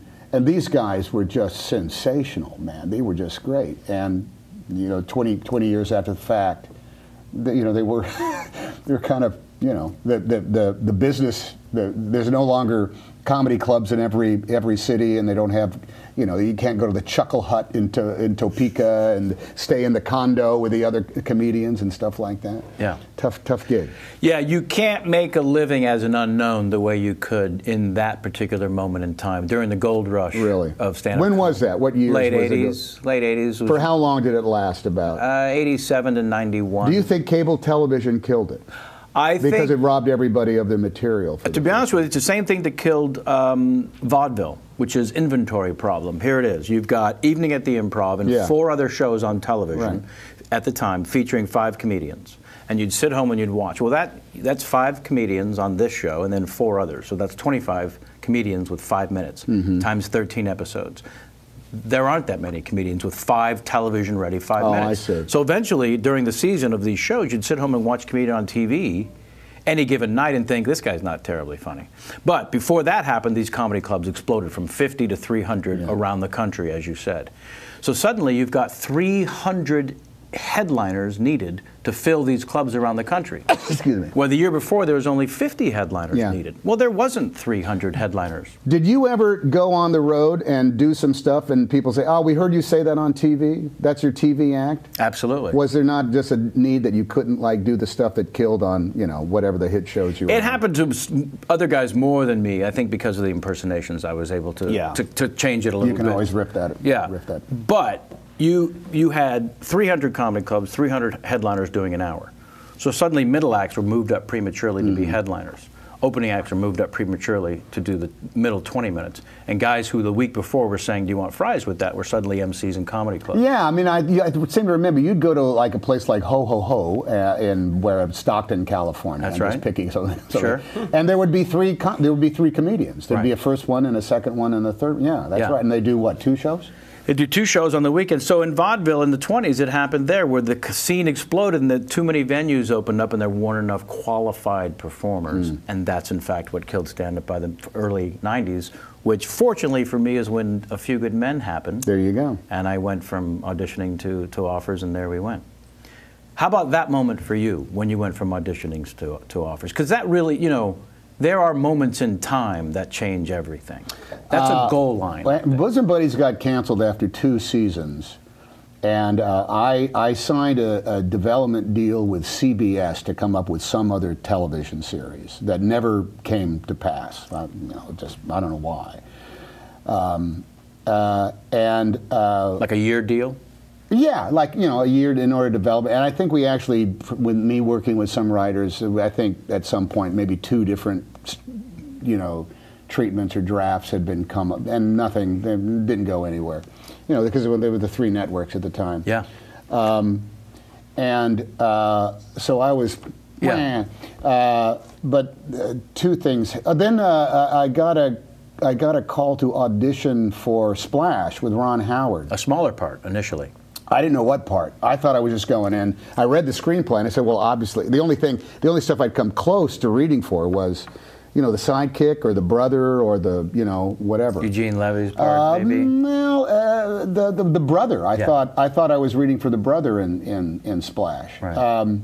You know, Brian Grazer and Ron Howard were essentially young, unproved Turks. They had made, you know, Ron had made all of his Roger Corman movies. Brian was just beginning to produce stuff, and they had Michael Keaton, Late Shift, Michael Keaton, Night Shift. Thank you, Michael Keaton and Henry Winkler, Shelley Long. Yeah, and that was a bona fide movie. Yes. And I had lost out on Police Academy. I could not get into police academy, and I thought, well, I'm friggin'. The Gutenberg part? No, come on. You know, I thought, look, I'm the age. I think there's like 19 guys in the police academy. I should be able to score nothing. Your agent couldn't get you an audition? No. I auditioned, and it was like, thank you. I was like, I was just kind of out. So I was a little demoralized. And then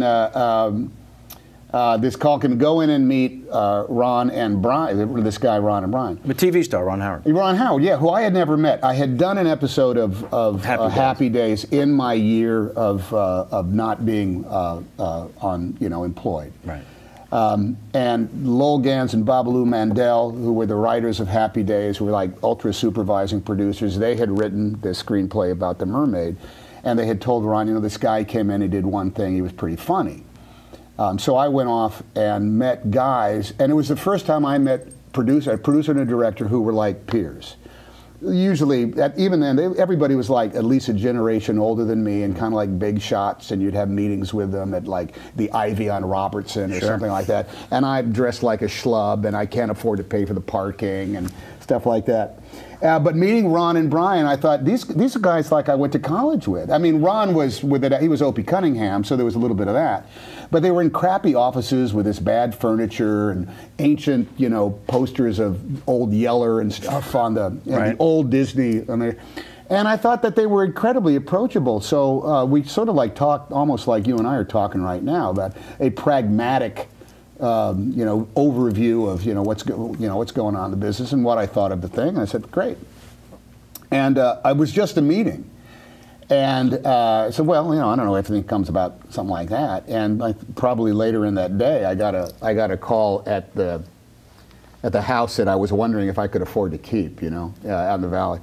Without a TV show, and they said, okay, we want you. Ron was on the phone. He said, I want you to come in, but I don't want you to read for the brother. I want you to read for the main guy. And I said, oh dear me. Oh, okay. Oh, jeepers. I said something like that.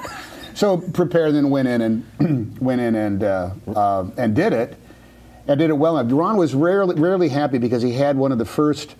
Remember JVC, the home video thing? He had the little miniature VHS that went into the VHS. Component, like 2 pieces, and out of it you got like 20 minutes of video, and he was just so happy. It was, this is going to be great. So he was videotaping the audition, which I think is on one of the YouTube.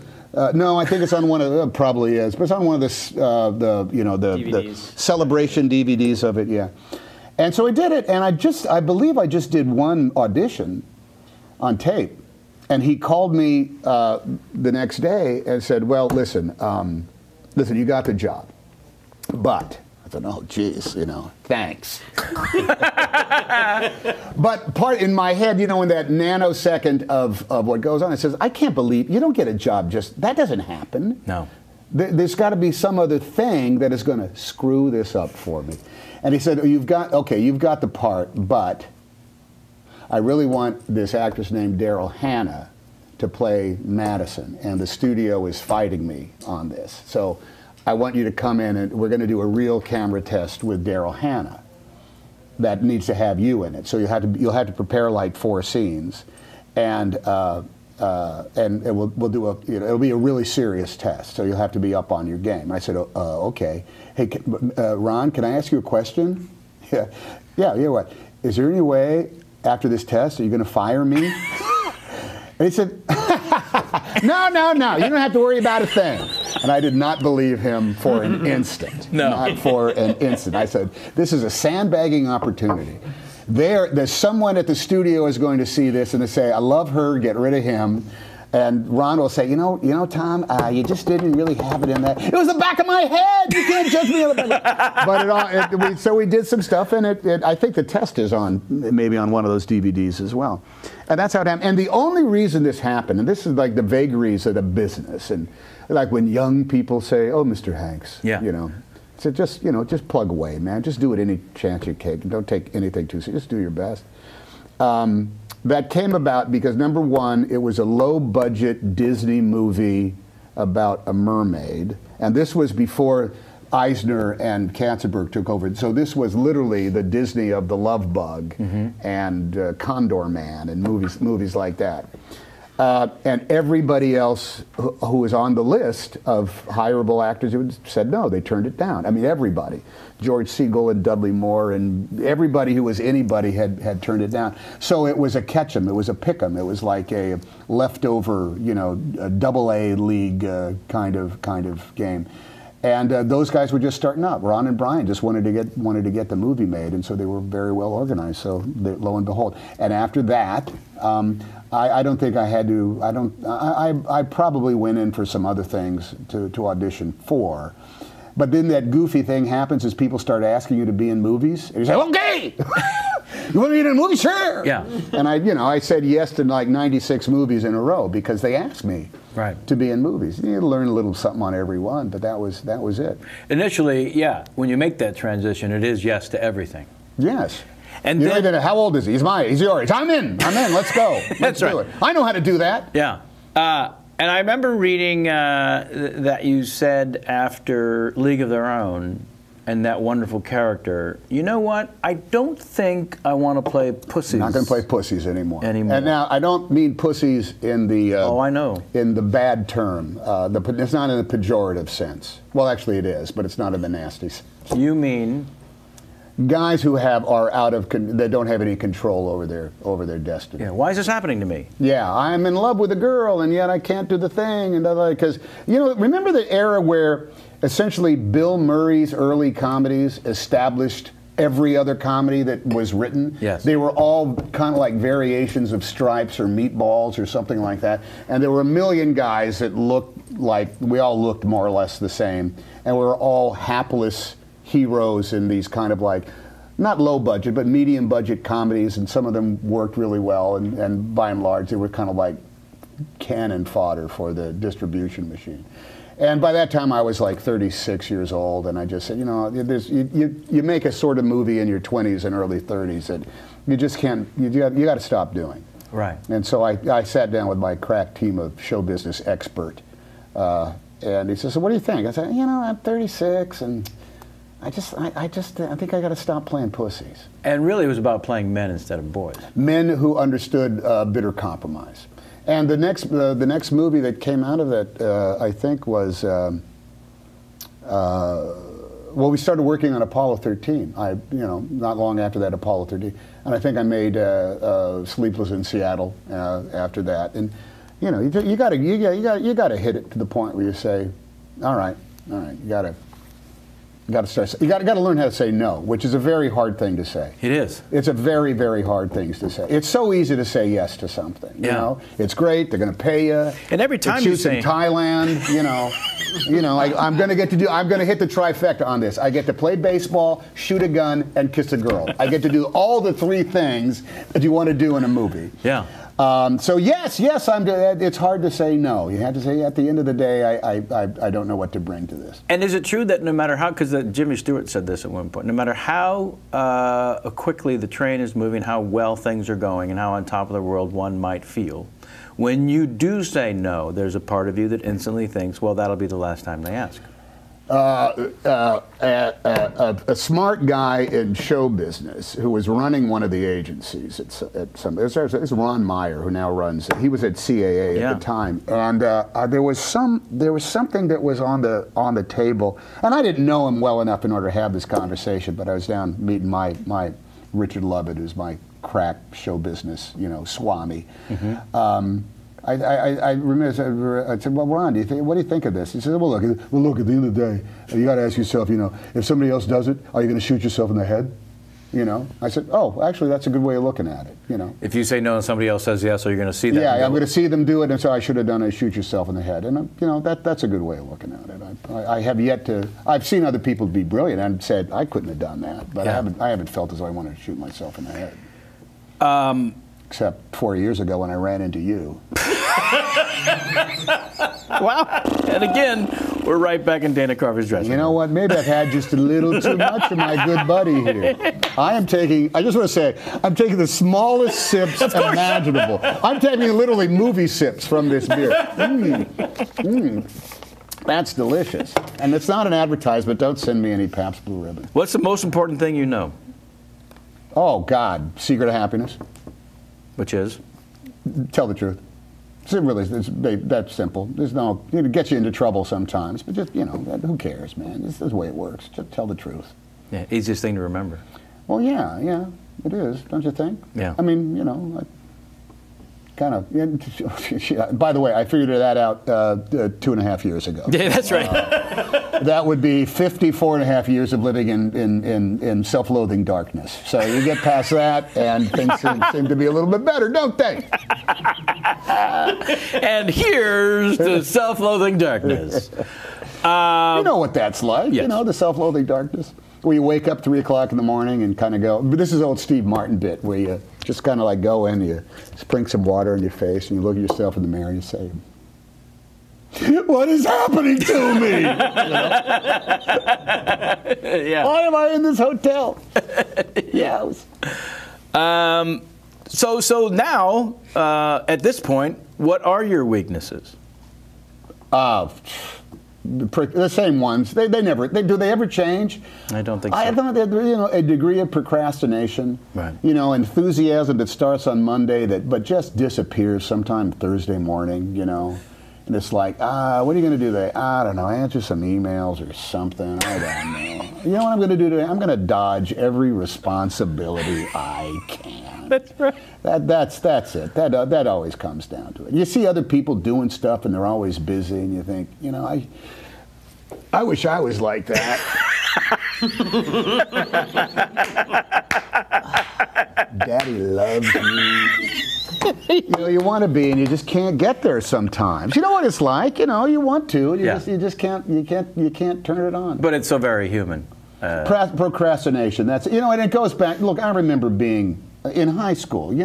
Is life that different from high school?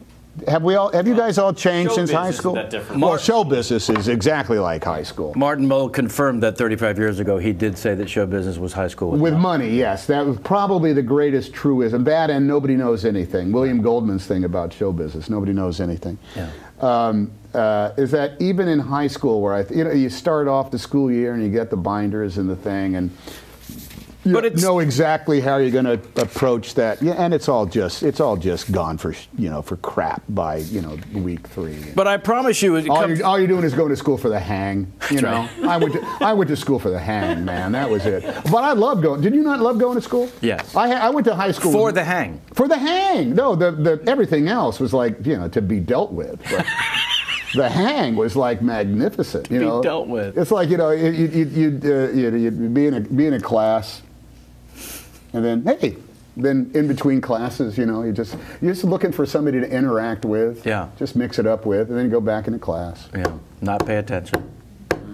Unless the few classes that you liked. Yeah, I had one teacher who taught creative writing, and one semester we just learned about Samuel Clemens and his writings, and that absolutely changed my comedic point of view in the same way that early Bill Cosby album did. I had a brilliant, believe it or not, trigonometry professor. Do tell. It was the last time I took any math class. His name was Dr. Charrington, and he just made it fun. I don't know what it was. He just had a way of talking to it. I didn't understand it at all, but he was charitable. Yeah. He wasn't one of those guys. Hey, stop the buzzing, cousin. He wasn't one of those kind of math teachers. He was actually a guy. He was just very fun, and a couple of other teachers that were like just great. But I went to a public school with like 2,000 students in it. So same here. Mike Shamani, history, would give you a test, and at the top it would say test instructions, right? And the first thing said preheat the oven at 350.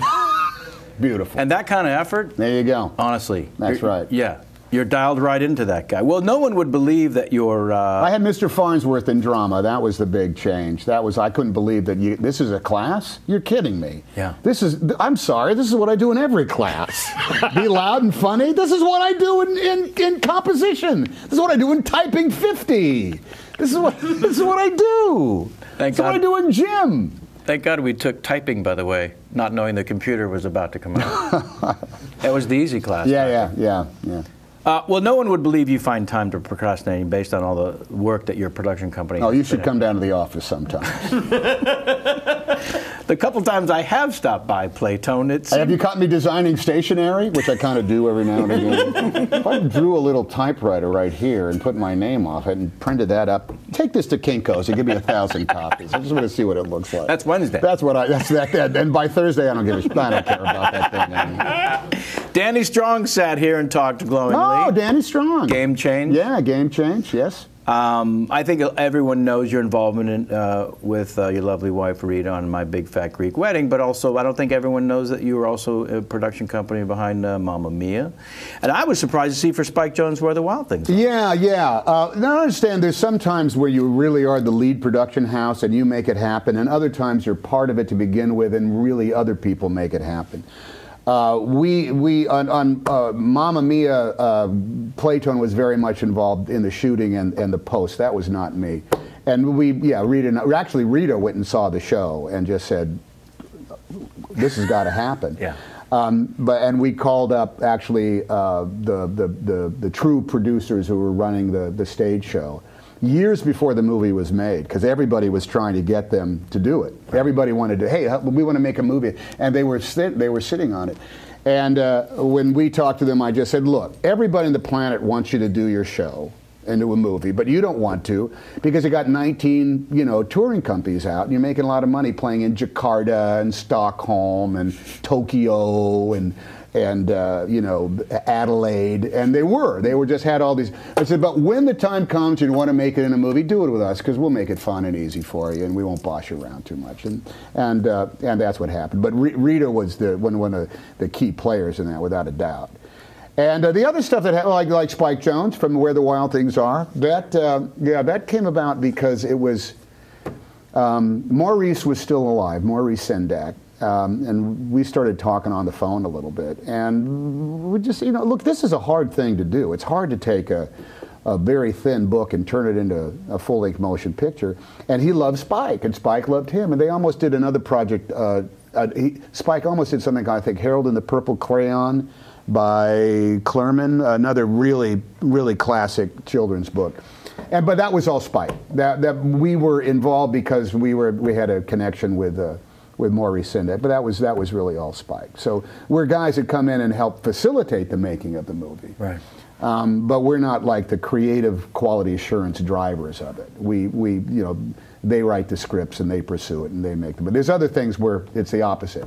We are the people that maintain the scripts, govern that, do the quality assurance pass on it, and like the HBO things we've done.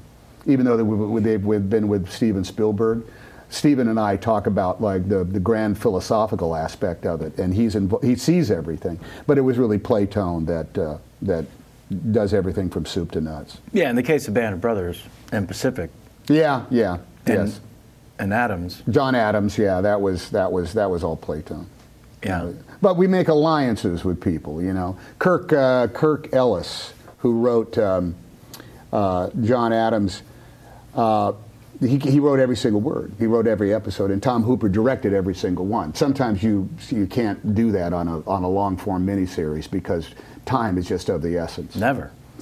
On both the World War II things, Band of Brothers of the Pacific, we had 2 units going full time.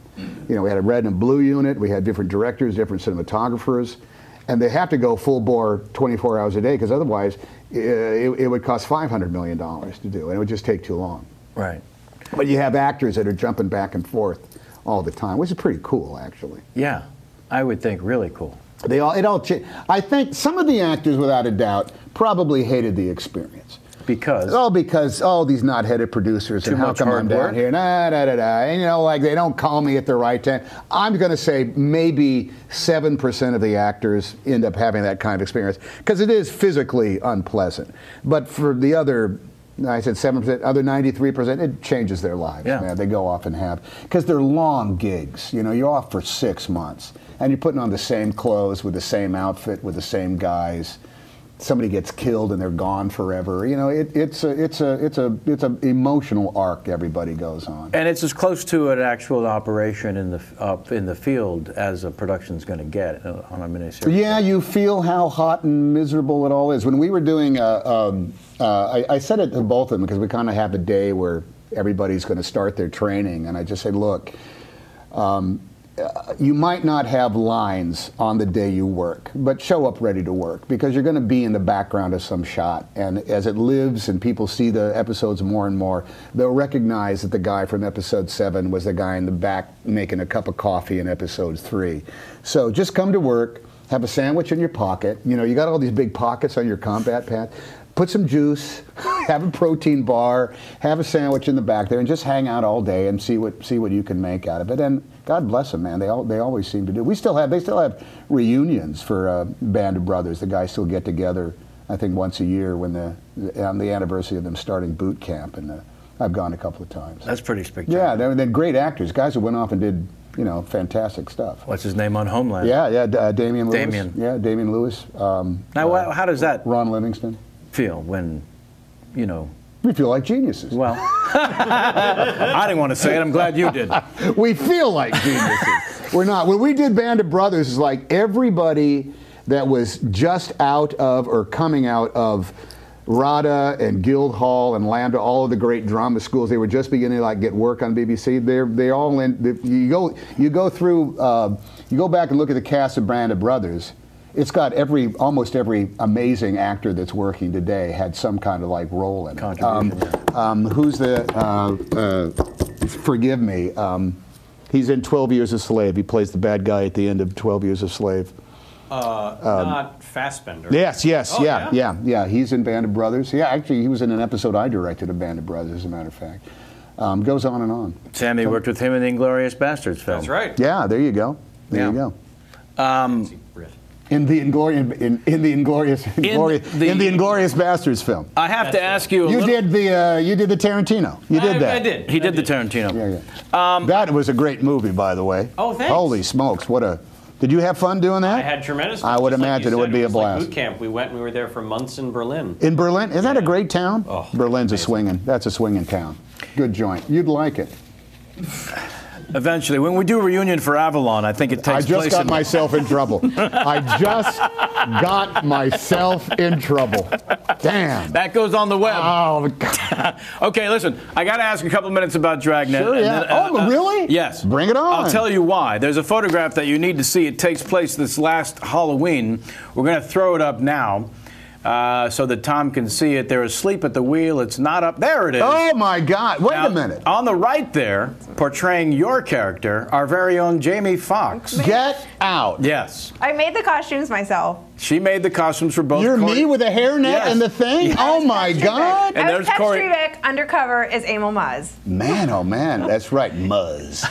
And who is Danny Aykroyd? Corey Levin. Oh, my God. Yeah. Now, I'm saying, if you guys, did you show up and say, guess who I am? And no one could guess who you were? We went to two parties. One was like a small house party and nobody got it. But then we went to a comedy club that was throwing a party and everybody got it and loved it. Oh, my Lord. Yeah. As the West Side Comedy Theater, they all understood what was happening. Man, oh, man.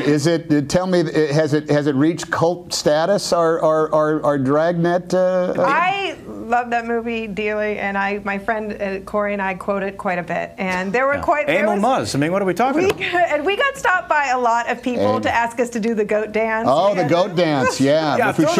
Which we shot in San Pedro, I'll have you know. Throw the photo back up. Jamie found goat heads. No, I made goat. You made them, to put on these sticks. Oh, no, I had the goat sticks. I was so into my undercover costume. That's there. right. I wanted to say, look, I want to look like, you know, a Vato youth gang kind of guy. And Is that what the mustache and the thing. I had been working out a little bit, and I was kind of proud of my arms. Really? Yeah, I had. So can I have a short sleeve shirt that's kind of like pegged right about it? So I had just a little bit of you know, muscle cleavage there, just a tiny bit. Yeah. So that was your one shot as vanity. That was it. Emil Muzz. That's when I saw the end result. I said, "I'm never doing that again. I'll just wear whatever they tell me to do it. I'm never going to try to make that happen Also, because again." I studied this movie quite a bit to replicate these costumes, your shirt was pretty much unbuttoned, like. Yes, it was. Another thing. Yeah, I was going for like a Puerto Rican, Latin American kind of like, you know, kind of like thing. I was trying to drink a lot of horchata, you know, on the set. You know, trying to do that. You know what horchata is? Please tell me. A delicious rice drink that is like manna from heaven. You can get it at almost any non-trans franchise Mexican food taco stand, horchata. I can't. And so damn good Not for good you. for a man with type 2 diabetes these days. But now, a thing about Dragnet, we did the fabulous rock video to City of Crime. Now, remember this era when every network, or maybe it was only NBC, had late night? You know it. You have a reference? I thought you were going somewhere else. I thought you were going to go with the era of like when like movies in the 80s had their own like titular song. They did. Which I talk about all the time, and I'm like, movies should still absolutely have that. And they all made videos starring the people who recorded the song. And like I did a video with the Thompson twins, or the remaining Thompson twins, because they had broken up, for Nothing in Common. We went to Chicago and shot it over a day. And we shot City of Crime with a bunch of dancers that was choreographed by Paula Abdul. She was the choreographer of it. And this is all coming together because at the advent of the YouTube on the internet, on the www.internet, we were sitting around the house one day and we were having dinner. My kids were younger. I don't know what year this was. And Rita started making fun of me, my wife, about the goofy dance I did with Paula. The name Paula Abdul came up. I said, well, she choreographed that. And my younger kids said, what was this? What are you talking about, Dad? Well, you used to make rock videos that would show on, like, what was the name of the show? Friday Night Videos on NBC or something like that? Yeah, remember that's what it was.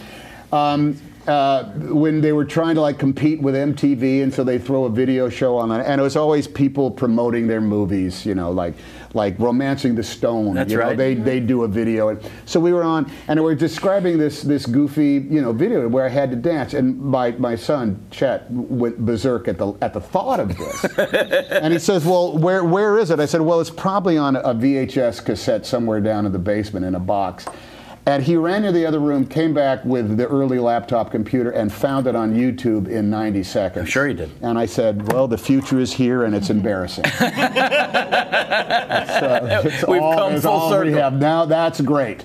So now I'm empowering my 12-year-old son to always be able to ridicule his dad. It's actually, it was a fun day of shooting, but we kind of ran out of time when we did it. But it was, you could slap that on. If you're watching this on YouTube, just wait till the end of the thing and then put in City of Crime, Tom Dragnet. You'll see it. Choreographed by Paula Abdul. So there should have been the titular song for, let's say, Castaway. I wonder what that would have been. Well, would you write the song? You could compose it for it? Yeah. The way they would that could have had something. Bob always wanted to use Elvis Presley's Return to Sender and Bobby Darin's, you know, Somewhere Across the Sea. There's a bunch of like those kind of references, but it didn't have an all-encompassing theme. No. The thing I found about Nothing in Common in the dossier that was surprising, that I didn't know, that is to say, was that you were involved in the development. It was a big turning point in terms of you being involved in the development of material before the director, in this case Gary Marshall, was brought in and hired.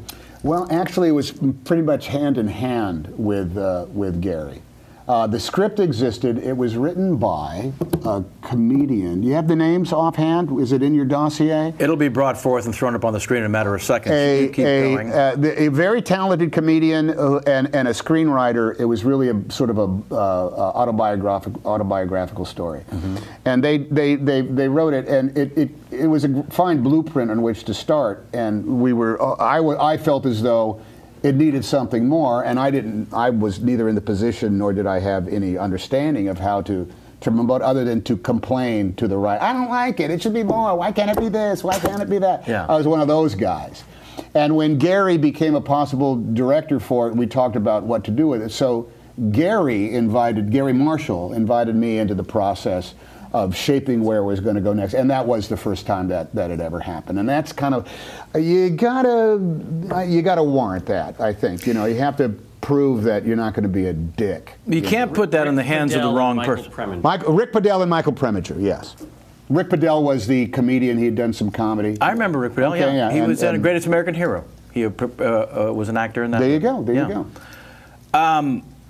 That is a responsibility that an actor thinks they want until they're given it, and then they're either good at it or they aren't. Oh, it can unravel. You know, the joke is, oh, let's just get rid of this one little loose strand. Next thing you know, you got no sweater. That happens a lot. But it was the beginning of what would become Playtone, where that is to say, you weren't a full-fledged production company in any way, shape, or form. Oh, no, not at all. And even the development deals you had were just about you being talented. Well, you go through an ego thing where you think that, well, now, don't you want my notes on the script? You know, I might be playing the guy. I think you'd want to hear some of the ideas I have for where the script should go. I'll tell you what, actor boy, why don't you wait in your trailer and we'll... Okay. You're just like completely falling. Oh, I'm going to be all sulky now. I'm mad. They're not treating me seriously. We didn't start Playtone until that thing you do. Right.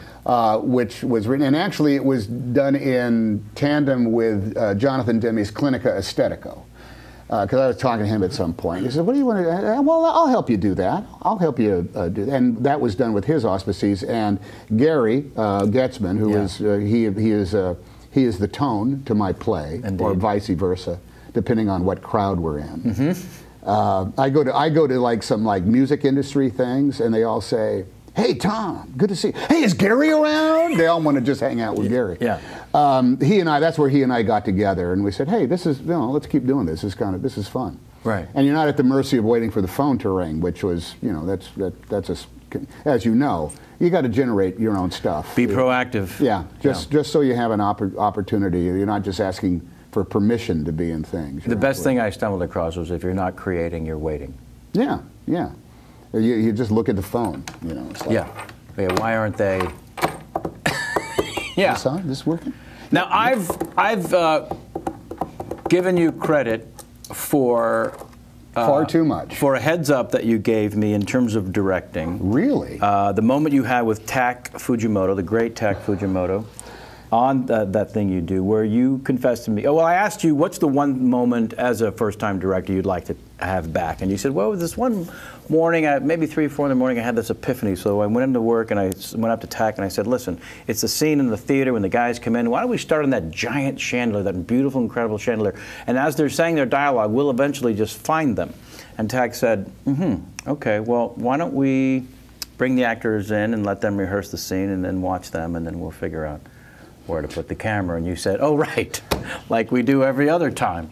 And why am I? Which is what I want to do when I'm an actor in a movie, as opposed, yeah.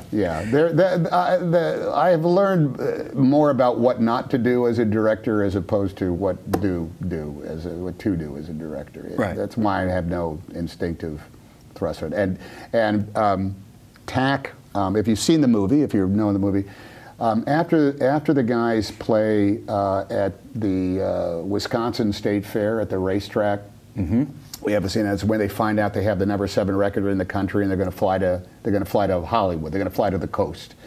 I had staged that because I was just so in love with the dialogue. I just loved it when the actors said the words that I wrote. That we essentially had it staged in the dressing room, and Tak Fujimoto was over there looking at it like this. I said, hey, come here. He said, yeah, what? And he marched me down the hallways underneath the grandstand, and there's a long passageway that leads back over to the other side of the racetrack. He says, what if we just started them back there and they're saying the dialogue, we carry them around, and then the scene ends them entering the room as it's just taking place in the room. And I went, okay. Because it was like 1,000 times better. And cinematic. Yeah. It's just the idea that a guy like me who wrote it is too close to it and maybe does not. Do you not agree, sir, that you are not the person, that you are not the expert to tell the cinematographer what the shot should be?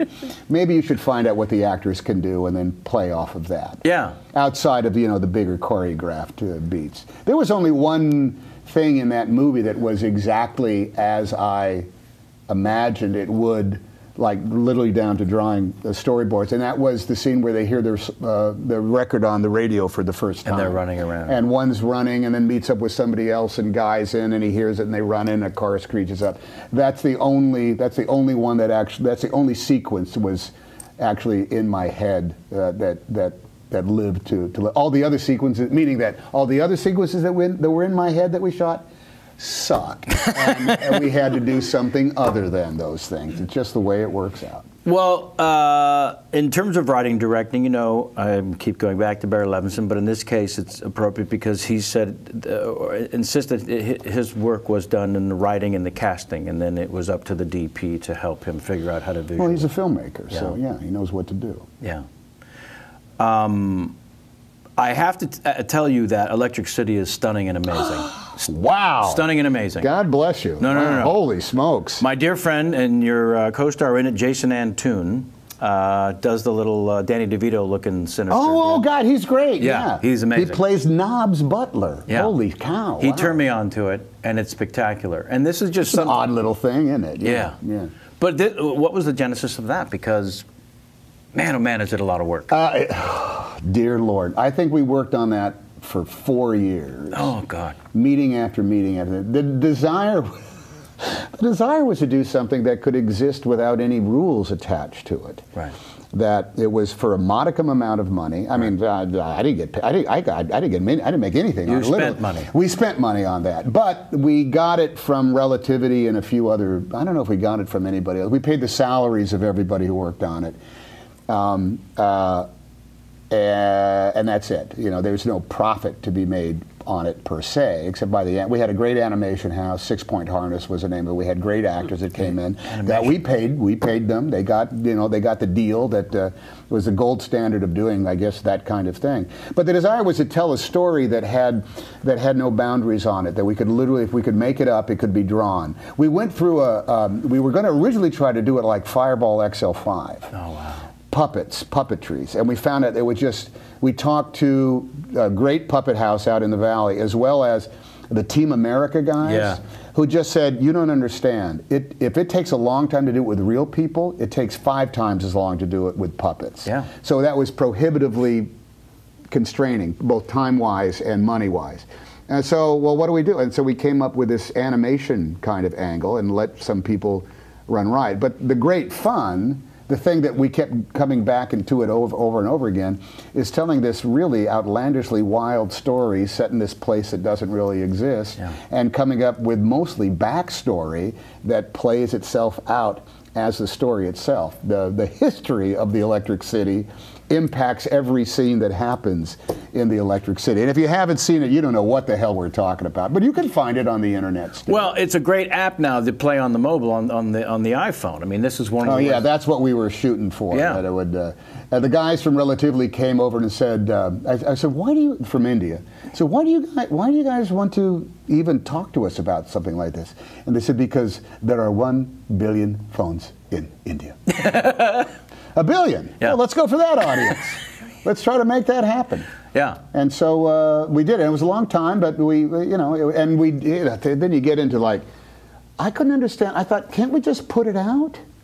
Can't we just like, how do you do that? Could you just put it on YouTube and it would live that way, which I guess it does. But we entered into a thing with Yahoo that Yahoo went through 9 regime changes from the moment we started with them to the moment that it actually came out. That doesn't help. It did not help. And then we ended up sitting on it for a really long time, and I kept saying, why are we sitting on this? It's done. Just put it out. Yeah. But the story was the thing that I just always done. We would get together, the 4 of us, and just dream and come up with stuff. And without the rules of, you know, nobody gave us notes. We literally just...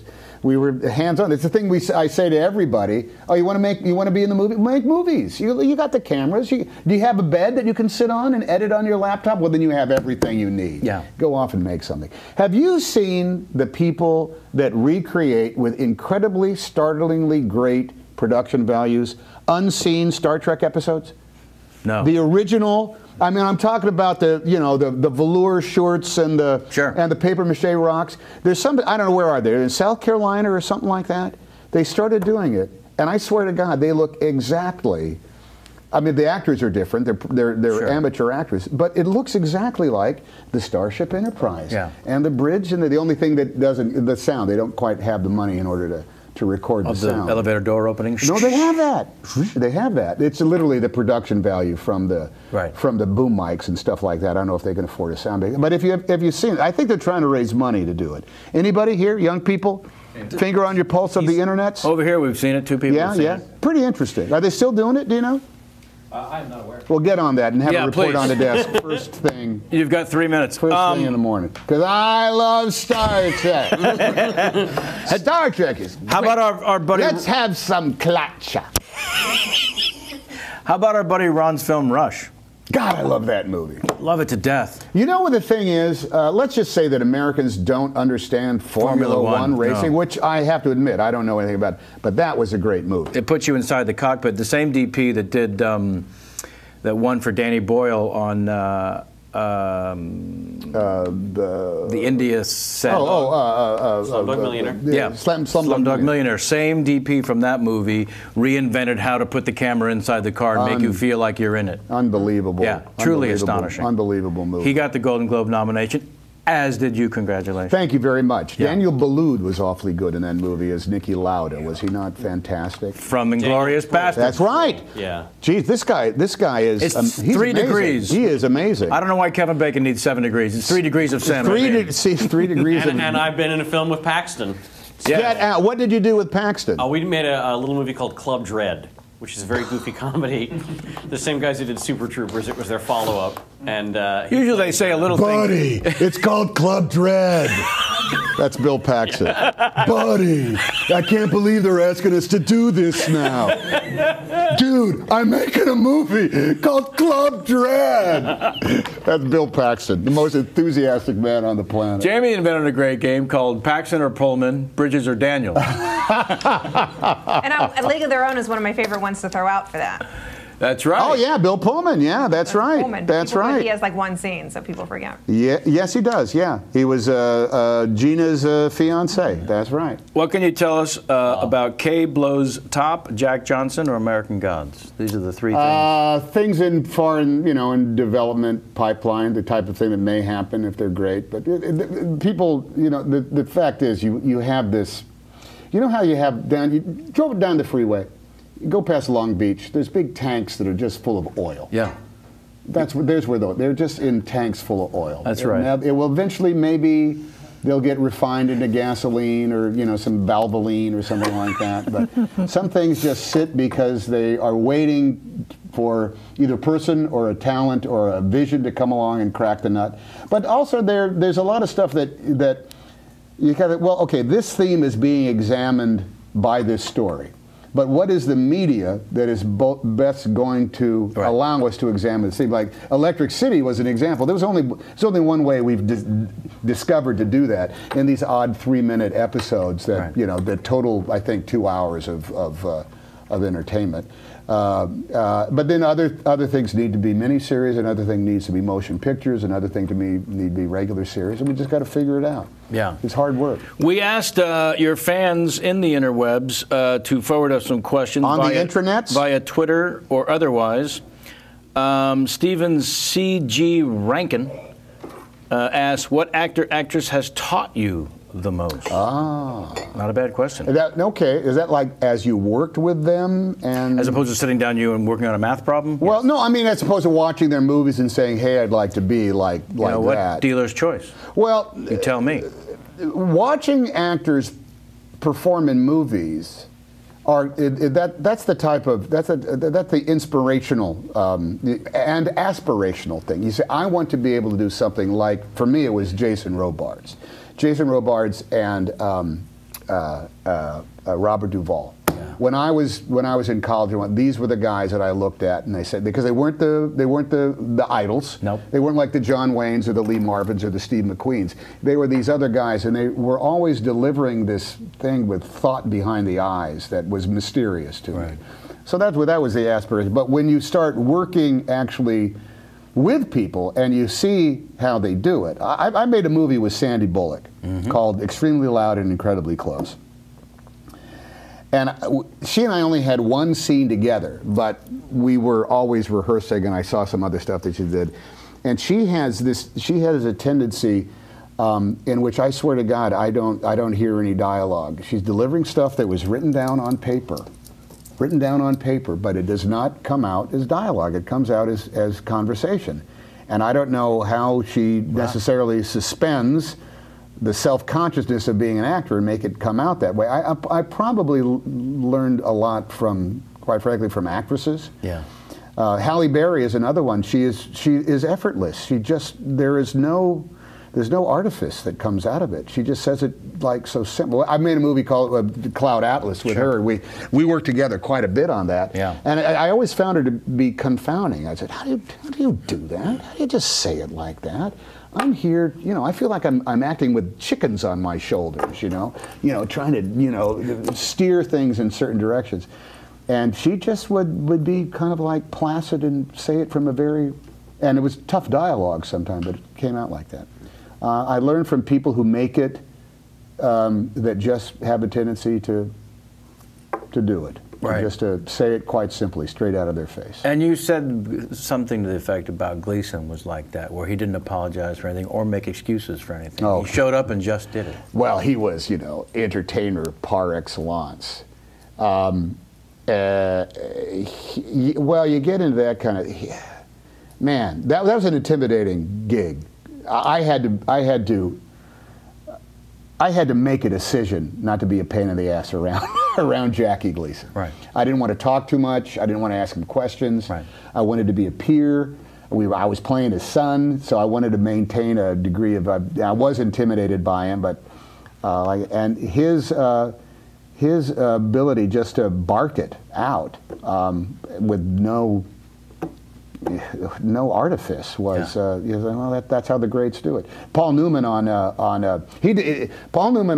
Road to Perdition did he gave us all the greatest gift in the world. It was the first day of shooting. We were shooting a huge, I think it was a wake for a guy who died. Actually, a guy who I think I killed. Yep. And Paul Newman ordered me to kill him, so all this stuff went down. And it's a room full of actors, date players, and we're all dancing the way the Irish do and stuff like that. And he had to get up and make a big speech to, here's to the devil and whatnot. And so it's the first day of shooting, and he gets up and does it, and we're all thinking the same thing. We're in the room with Paul Newman. Paul Newman is going to act for it, and he did it.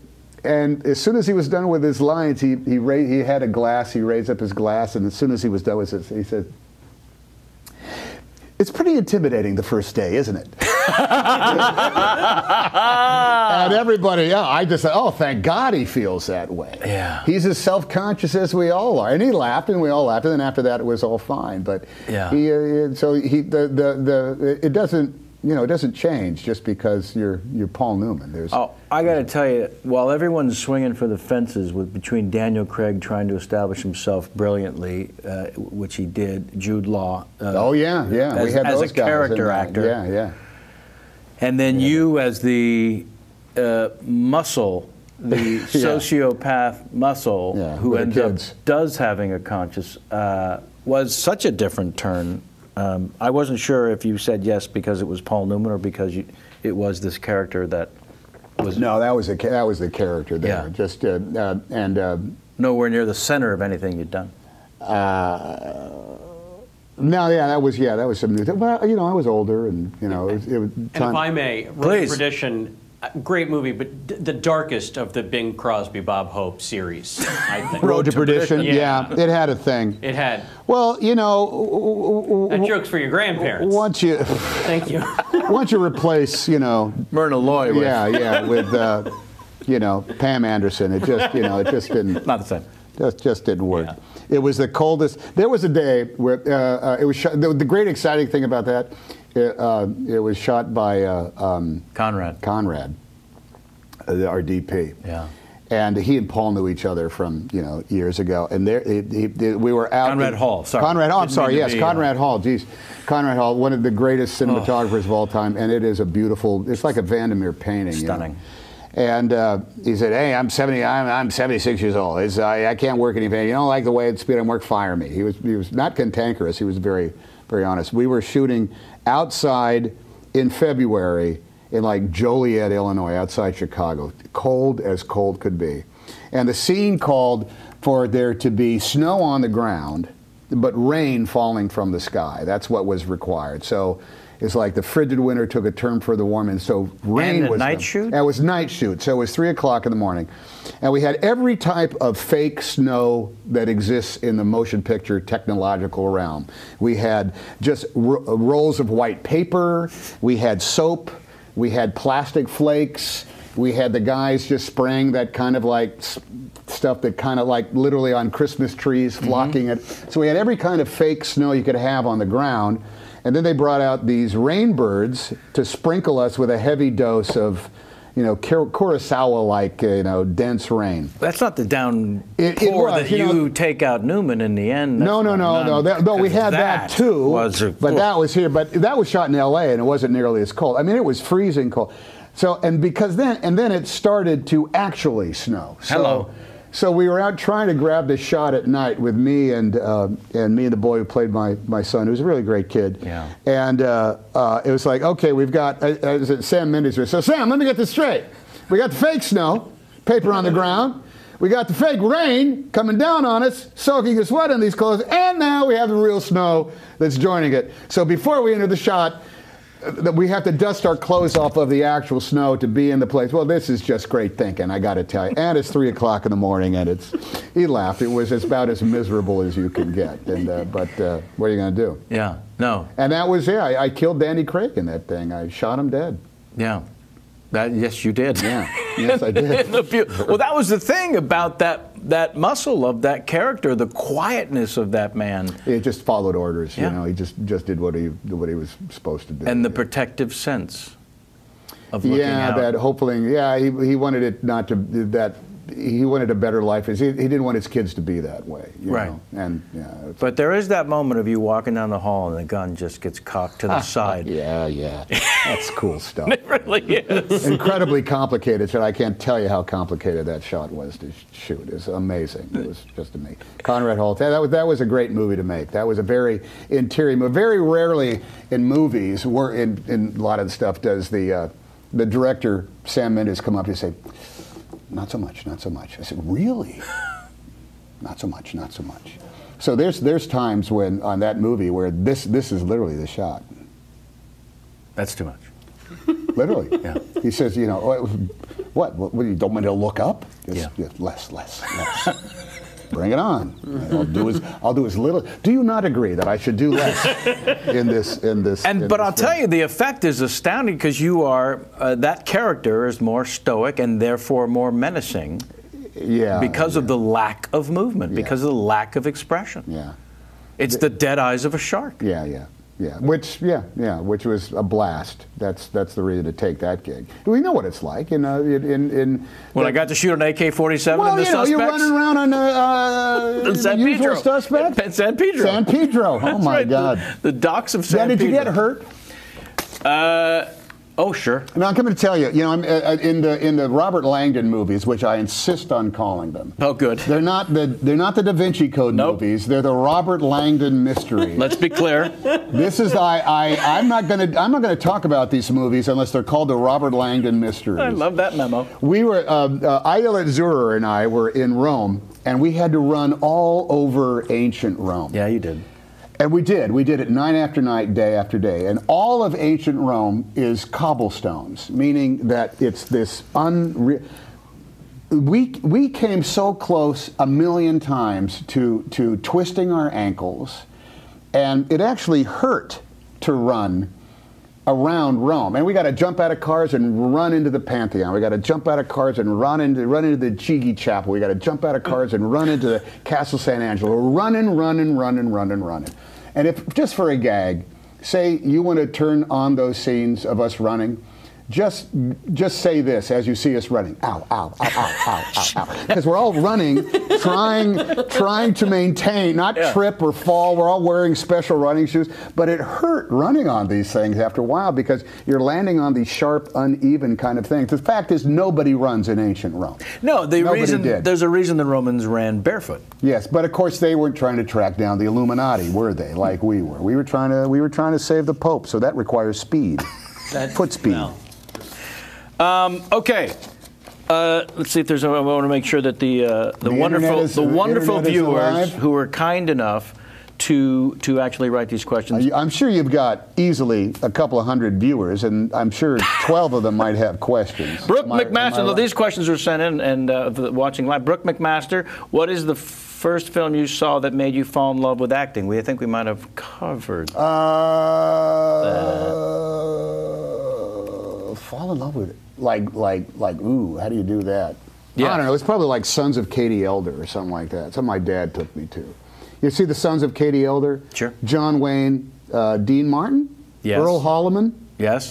Somebody else playing fist fighting the Sons of Katie Elder. That was probably one of the coolest movies I've ever seen. Or, as a kid, The Great Escape. Man, come on. Forget it. Come on. I once ran into the late James Coburn at a party, and you know what this like. When you meet your idols, you want to be cool. You don't want to say, "Oh man, I loved you," and blah blah blah. But I said, look, forgive me, Jimmy. Is this a man called Flint? No, I just said, can you just give me just anything from The Great Escape? Can you just, because I said, look, I'm a guy, and if someone said, hey, would you like to go off with 20 of the other guys that are working in movies right now and hang out and wear old uniforms and run away and be prisoners of war and do, would you like to do, I would do that on a bet.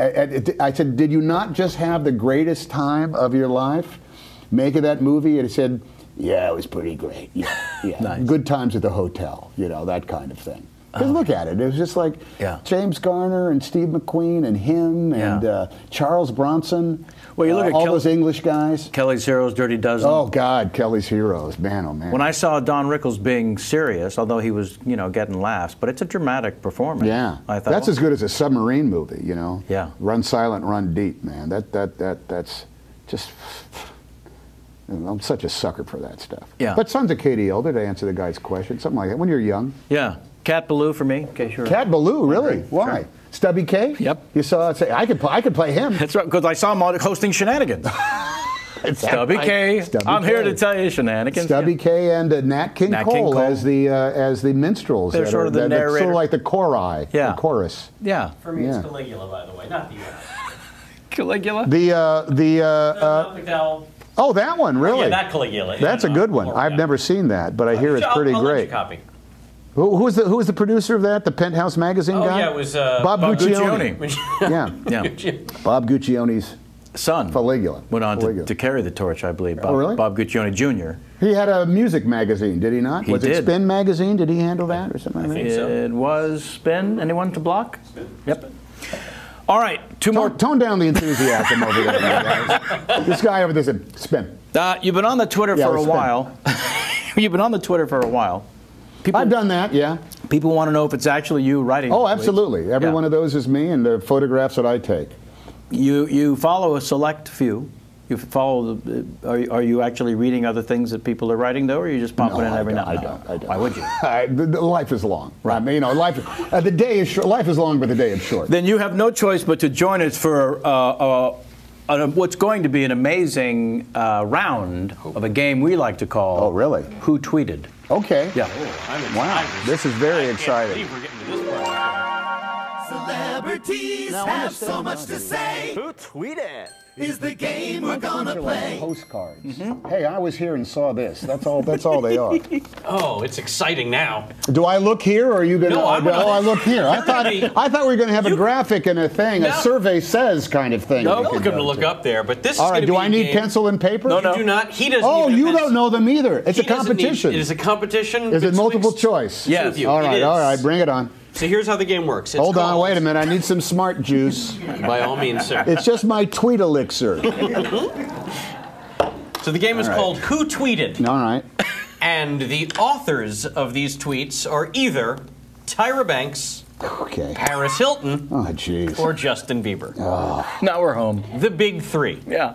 Oh, The fun of this is neither of us follow any of them. Yeah. So it's catchers catch can. This is catch can. Yeah. So here's how it works. But if you want to hit like our wheelhouse, maybe Steve Martin, Mamie Eisenhower, and Yes. I don't know, somebody. Mamie Eisenhower's tweets, by the way, and not maybe what they used Peter to be. Marshall. Not what they used to be. Host, Peter Marshall. a host of Hollywood Hollywood Squares. Squares. Let's go to Tom Hanks in Center Square to block. So here's how it works. One at a time, I'm going to read a series of 8 tweets. All right, now who is it again? Paris Hilton, Tyra, Paris or Bieber. Or Bieber, okay. I'll read the tweet. As soon as you feel like you know who wrote it, you ring in by saying your name.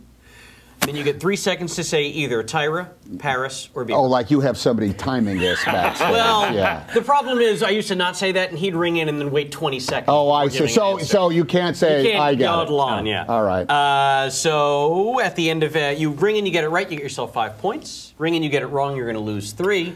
At the end of 8, a winner will be crowned and walk I'm just away. knocked out by the production value. Oh, $20. The production value of this game is essentially a clipboard from Staples. That's it. That's right. And All don't right, forget all about right. this Okay, pen. all How long right. do you think we took during the production meeting debating whether or not we would put Tom Hanks to the test? All right, playing Who Tweeted? Tyra. Now let's go through this. Yes. Tyra, beautiful fashion model, supermodel, had her Sure. own talk show for a Yep. while. Yep. Definitely an icon of fashion, Yes. right? Yep. And opinionated in ways. Utterly. Okay. Paris Hilton, celebrity par excellence. Paris Who to the built a Hilton bit of a An empire, branded herself. She On her travels own. around the world. Fragrances, fashions, Music. She does that. Mm-hmm. And Justin Bieber, perhaps one of the hottest musical commodities going around In the world. right now. If not the. A fine young Canadian who's made well for himself, who has hit records, none of which I know. Nope.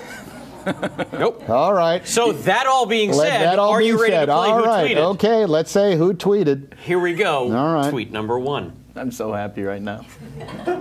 Happy birthday. All right. Happy birthday, Britney Spears. Hope it's amazing and that all your birthday wishes and dreams come true. Tom Hanks. I'm going with Justin Bieber. Oh, I'm so sorry. You Do you get to answer? No, he does not. move on. That's it. Oh, We're moving really? on. We don't get to find out who? I'll tell you who, but now you're in the hole at -3. That was Paris Hilton. Oh, damn it. See? Britney a happy birthday. That's all right.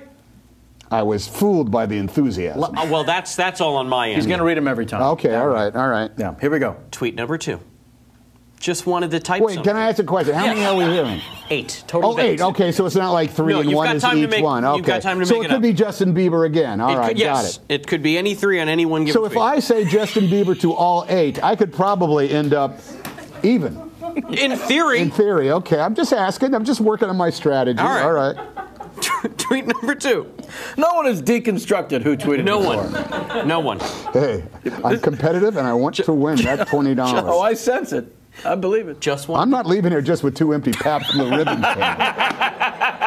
I'm hoping to leave with Actually, some we have a cold gift hard bag. candy. Oh, Yeah. really? Oh, Remember that book you were kind enough to contribute to? There's a signed copy in that great. bag. And I'm sure they've got 4 more. Why of those I'm outside. Funny by Kevin Pollak. All right, okay, I all live right. to see the day. Here we go. Just wanted to type something. Ever feel that way? Kevin Bieber. Oh no! Wow. Tied at -3. Tyra. Kicking some Tyra. ass. Tyra. Totally like a. Are you telling I'm me saying it like a Bieber. that I could tweet, I just wanted to type something? You could. In fact, Tyra tweeted that out to her, I don't know, 11 million followers, and Man, they oh, all man. allowed it. Beautiful. Yeah. Nice to know that Twitter has that kind of power. Change the lives of a lot of people. Yeah.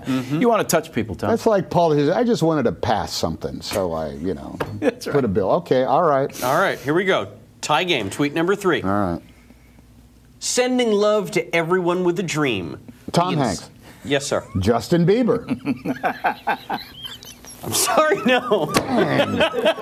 But I admire your strategy. Just sending love. All right.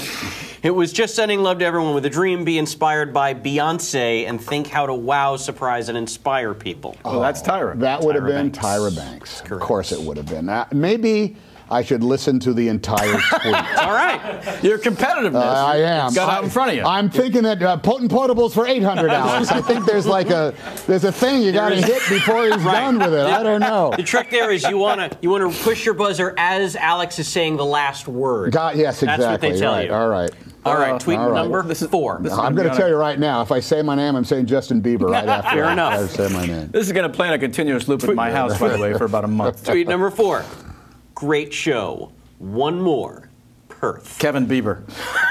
Tom, where were you? You beat Come me! on! You saw me inhale. You got me on the inhale. Oh, dang. Could not have. So you're in the plus. That's correct. You're up to That's 0? correct. That makes me worst host ever, by the way. Yeah, Hank. He's I at really plus did. 2. I told you what I was going to say. -6. It's all right. I told you what I was going to There's. say. I can't be competitive also? And oh, by the way, now I'm a sucker. I'm waiting for the rest of the tweet. Right. There is no rest No, of the that tweet. was it. It was over. It was over. done. They're not. Some are a few All words, right. some are sentences. All right. Worth the price of admission. All right. All right. Who It's all right. tweeted? No, there's still time to turn How this many do around. you have left? We're halfway through. You got 4 left. 4 left. All You right. have 4 left. All right. Time to turn it all around All right. with tweet number 5. All right. So you know when peeps are speaking in another language in front of you and about you, thinking you don't understand? Hanks. Paris Hilton. So close. Tyra Banks. What? Tyra Banks. Who speaks of her in a foreign language? Tyra Banks. I refuse that question. You know, I've never seen Tyra Banks and Paris Hilton in the same room at the same time. There you go. They could be, monikers, doppelgangers for each other. I just want to say for the record, if we finish this and you've not answered one correctly, I will strike this from the show. I'm going to beg you not to. I will beg you. All right. We're going to. All right. Okay. Here we Wait, go. I've been wrong with 2 Justin Biebers and 1 Paris Hilton. That's okay, correct. All right. It's all right, though. This is a tough game. But I would have got the Bieber. You would have gotten it. All right. All Tweet right. I should give number 6. Going to bed. Have to be up in a few hours for the fight. I can't believe I'm going to a boxing match at 9:30 a.m. Hashtag early flight. Hashtag Team Pacquiao. Hanks. Banks. Tyra Banks. That's Bieber. That's Paris. So sorry, that's Paris. Oh! He always goes to those fights. What fights? What fights? Pacquiao, Probably in Vegas, the boxing. right? Yeah. That was on at 9:30 in the morning? Well, she had to get a 9:30 flight. Yeah. Dear Lord, if you can hear me, let Tom Hanks get one right. Just one. You know what? I'm You gonna don't even wear this believe like in a God. badge. I'm gonna be proud of this. All right, before I just want you to remember your original strategy. My question is. Okay, thank you very much. I just want you were onto something. All right. Tweet number 7. Hanks Bieber. That's correct. Thank you. That's correct. I got one. Right there. I knew Not even going to read it. I knew it because of That's classic. the slight twist That's classic. in the. What was the tweet, by the Because way? you are all beautiful. You are all beautiful. See, I would have said Tyra Banks. Yeah, yeah. Jeez, thank can goodness throw I you. have a strategy. And Finally, our 8th and final tweet, worth 10 points, worth as 10 we all points, know. Really? as always. This is Oh, my it. God. Chance to steal. So if you ring in and get this one, the game is yours, my friend. You'll be All right, plus all 3 to right. plus 2. I'm not going to answer. I'm just going to let you sit back. At soundcheck for my performance tonight at Cavalli Club, it's going to be an incredible night. Hanks Hilton. Yes! That is correct! Gentlemen, I can't even. Come from behind! That's how you do it, sir. Come There's from no. behind! There's no. And that. Man, oh man. That, ladies and gentlemen, is how you play Who Tweeted. It's because I waited till the very end. That's the reason why. Thank you very much. Champion! Celebrities have so much to say. Who Tweeted? Is that the supposed to be game that you? we just It played. is on the far left there, yeah. I'm very, Oh, that was very impressive. Semitic in that. Oh, my goodness. All I That- can say is there'll be Christmas at the house after all. Have a holly jolly Christmas. It's the best time of the year. Oh my God. Oh, the dancing Andrew Jackson saves the day once again. I can't thank you enough. I'll see you in 4 years for the reunion show. When this will be a hologram that will be That's exactly three-dimensional. right. By the way, look at this wad that I'm adding this. Oh, Yeah. my. Holy tamale. Somebody got some per diem. And a dollar. How about per diem, by the way? Oh, God. I haven't asked a guest in 190 shows, and damn it, I'm glad I thought of it. Per diem. It doesn't matter how much the actor makes. You're on location. You know, number one on the call list down to whatever. Whatever that number is, be it $60 or $6,000, whatever that per diem is, because the system takes the paycheck. The paycheck doesn't come to the actor, it goes to the system. And then the bills come when you sign the thing, but there's no money other than that crazy per diem. And it doesn't matter how much it is. It's actually cash. They deliver you to the thing in the envelope. They hand it to you. You can't believe in it. an envelope. Yeah, and I've seen giant movie stars get the per diem and treat it like it's the most important money in their lives. It's like you just walking by the crap table, and they say, "Sir, your winnings," and you didn't even play. It's like, it's fantastic. It is great. And by the way, there's nothing. I think the perfect amount of per diem, $300. I was going to say 180. I'm assuming the room is paid for. You know, so 180. And you're eating on the set. Jeez, it's yeah. Your meals. Most of the lunches are at work. They got you a rent-a-car. It is really. It is great. What are we talking about here? It's I'm telling you, $180. man. Simple pleasures are the best, my friend. That's going right in the pocket. All right, to close out the show, the long-standing tradition of 190 shows, other than maybe a couple of Brits, is that we stare down the barrel. When you're ready, sir, you've got to play the Larry King game, and this is very simple. Larry, God bless you. Schenectady, New York. You're on the air. That's how it will end. Really? Okay. You're going to do a bad Larry King impression. I don't want a good one. Jeez, okay. And right before Larry goes to the phone, he looks in the camera and he shares something about himself that nobody wants to know. Really? And then he goes to the phones. So you're Larry King. That's the moment I'm looking for you to create. Okay, I'm Larry King. And right before you go to Schenectady, pick any town. The funny sounding is good. Okay. You look in the camera and you share something about yourself as Larry. We don't want any Tom Hanks information. Got it. You're Larry. I want you deep into Larry King. And you look in that camera, anything about Larry that nobody wanted to know, and then go to the phones. That's the Larry King game, and here is Tom Hanks. All right, ready? Larry King asking the questions that you want answered from the people that you want answers from. Good news, I just flipped my condo in Miami Beach, doubled my money right off the bat, feeling mighty rich, feeling mighty good. Rochester, New York, you're on with Penny Marshall. How's that? Just flipped a condo in Miami Beach. Oh, my. I'm assuming he still has a condo. He better. Now, you know, there was a period of time where Larry King was the only show to do on the Celebrity Mule Train. Yeah. The one, only one, the other ones were, you know, you want to do a Letterman, Sure. you certainly wanted to do anything. Carson. You want to do Carson because of the spiritual juju that it got. But as far as reaching a worldwide audience, Mutual Larry Radio. King, it was all around the world. Yeah. Larry King. Yeah. And before the CNN, the Mutual Radio, he had that overnight radio show that was spectacular. You ever been like on a long drive and landed on that and have it saved your life a couple of times? I was on a long drive down from Northern California once, and I listened to Larry Crown from Kettleman City straight down to the Grapevine, man. And it was after beautiful. a stand-up gig, I would listen to him. You'd do a gig way out in Sausalito, or it's one of the suburbs around San Francisco, and you would drive Beautiful. in. Yeah. Not for nothing, you just said Larry Crown, so. Did I really? Instead of Larry King, We're on to you. I'm going to go with Pabst. Well, that's it. I'm going to go with Pabst the Block. Peter. I said Larry Crown? We'll play it back for you. They if you never want us leave to. you, man. They're like your children. You Yeah. think about them for the rest of your life. Thank you so much. Oh, you know what? This was fun. Right? Thank you. Yes, it was great. You ended up having a good time. Be careful. Be careful. Don't put up too much of a fun thing. Don't have too much of a good show. And Next thing you know, you got Joseph Gordon-Levitt sitting here talking about his movies. Oh, no. No, he's a good guy. His name makes me laugh. You know that there's a lot of three-named actors now? Let's go over them Do you now. know why? Why? Well, because when you join the guild, You got to make sure nobody you've got to else. make sure nobody else has the same name. Michael J. Fox added the J. That's that right? Because Yeah. I'm the poster child for The very famous Broadway actor Sam Levine. Well, exactly right. Sam had to add an M. two M's. Two Really? M's, which does not look like an affectation. It sounds the same though. It does. It does. Spoken, you'd never know the difference. Sam Levine. Indeed. My name's Jamie Foxx. Her name is Yeah. Jamie Are you Foxx. are you in the Screen Actors Guild? No, but if I was, I'd have Well, there you it. go. What would you change it to? I would use my Jamie middle name. Foxy. Erica Bishop. Hello. Have you met my wife, Jamie Foxy? Yeah, by the way, imagine being 12 with the name Jamie Foxx, and then an actor decides to become famous. And then for the rest of your life, it's... Yeah, everybody's always... Well, you know, remember when Matt Dillon was became the sensation that he was? Yes. He's named after the guy from Gunsmoke. And now no one says that anymore. No one says the name from that. But this has been fun. Thank you. Thank you, crack staff. Thank you. Enthusiastic audience.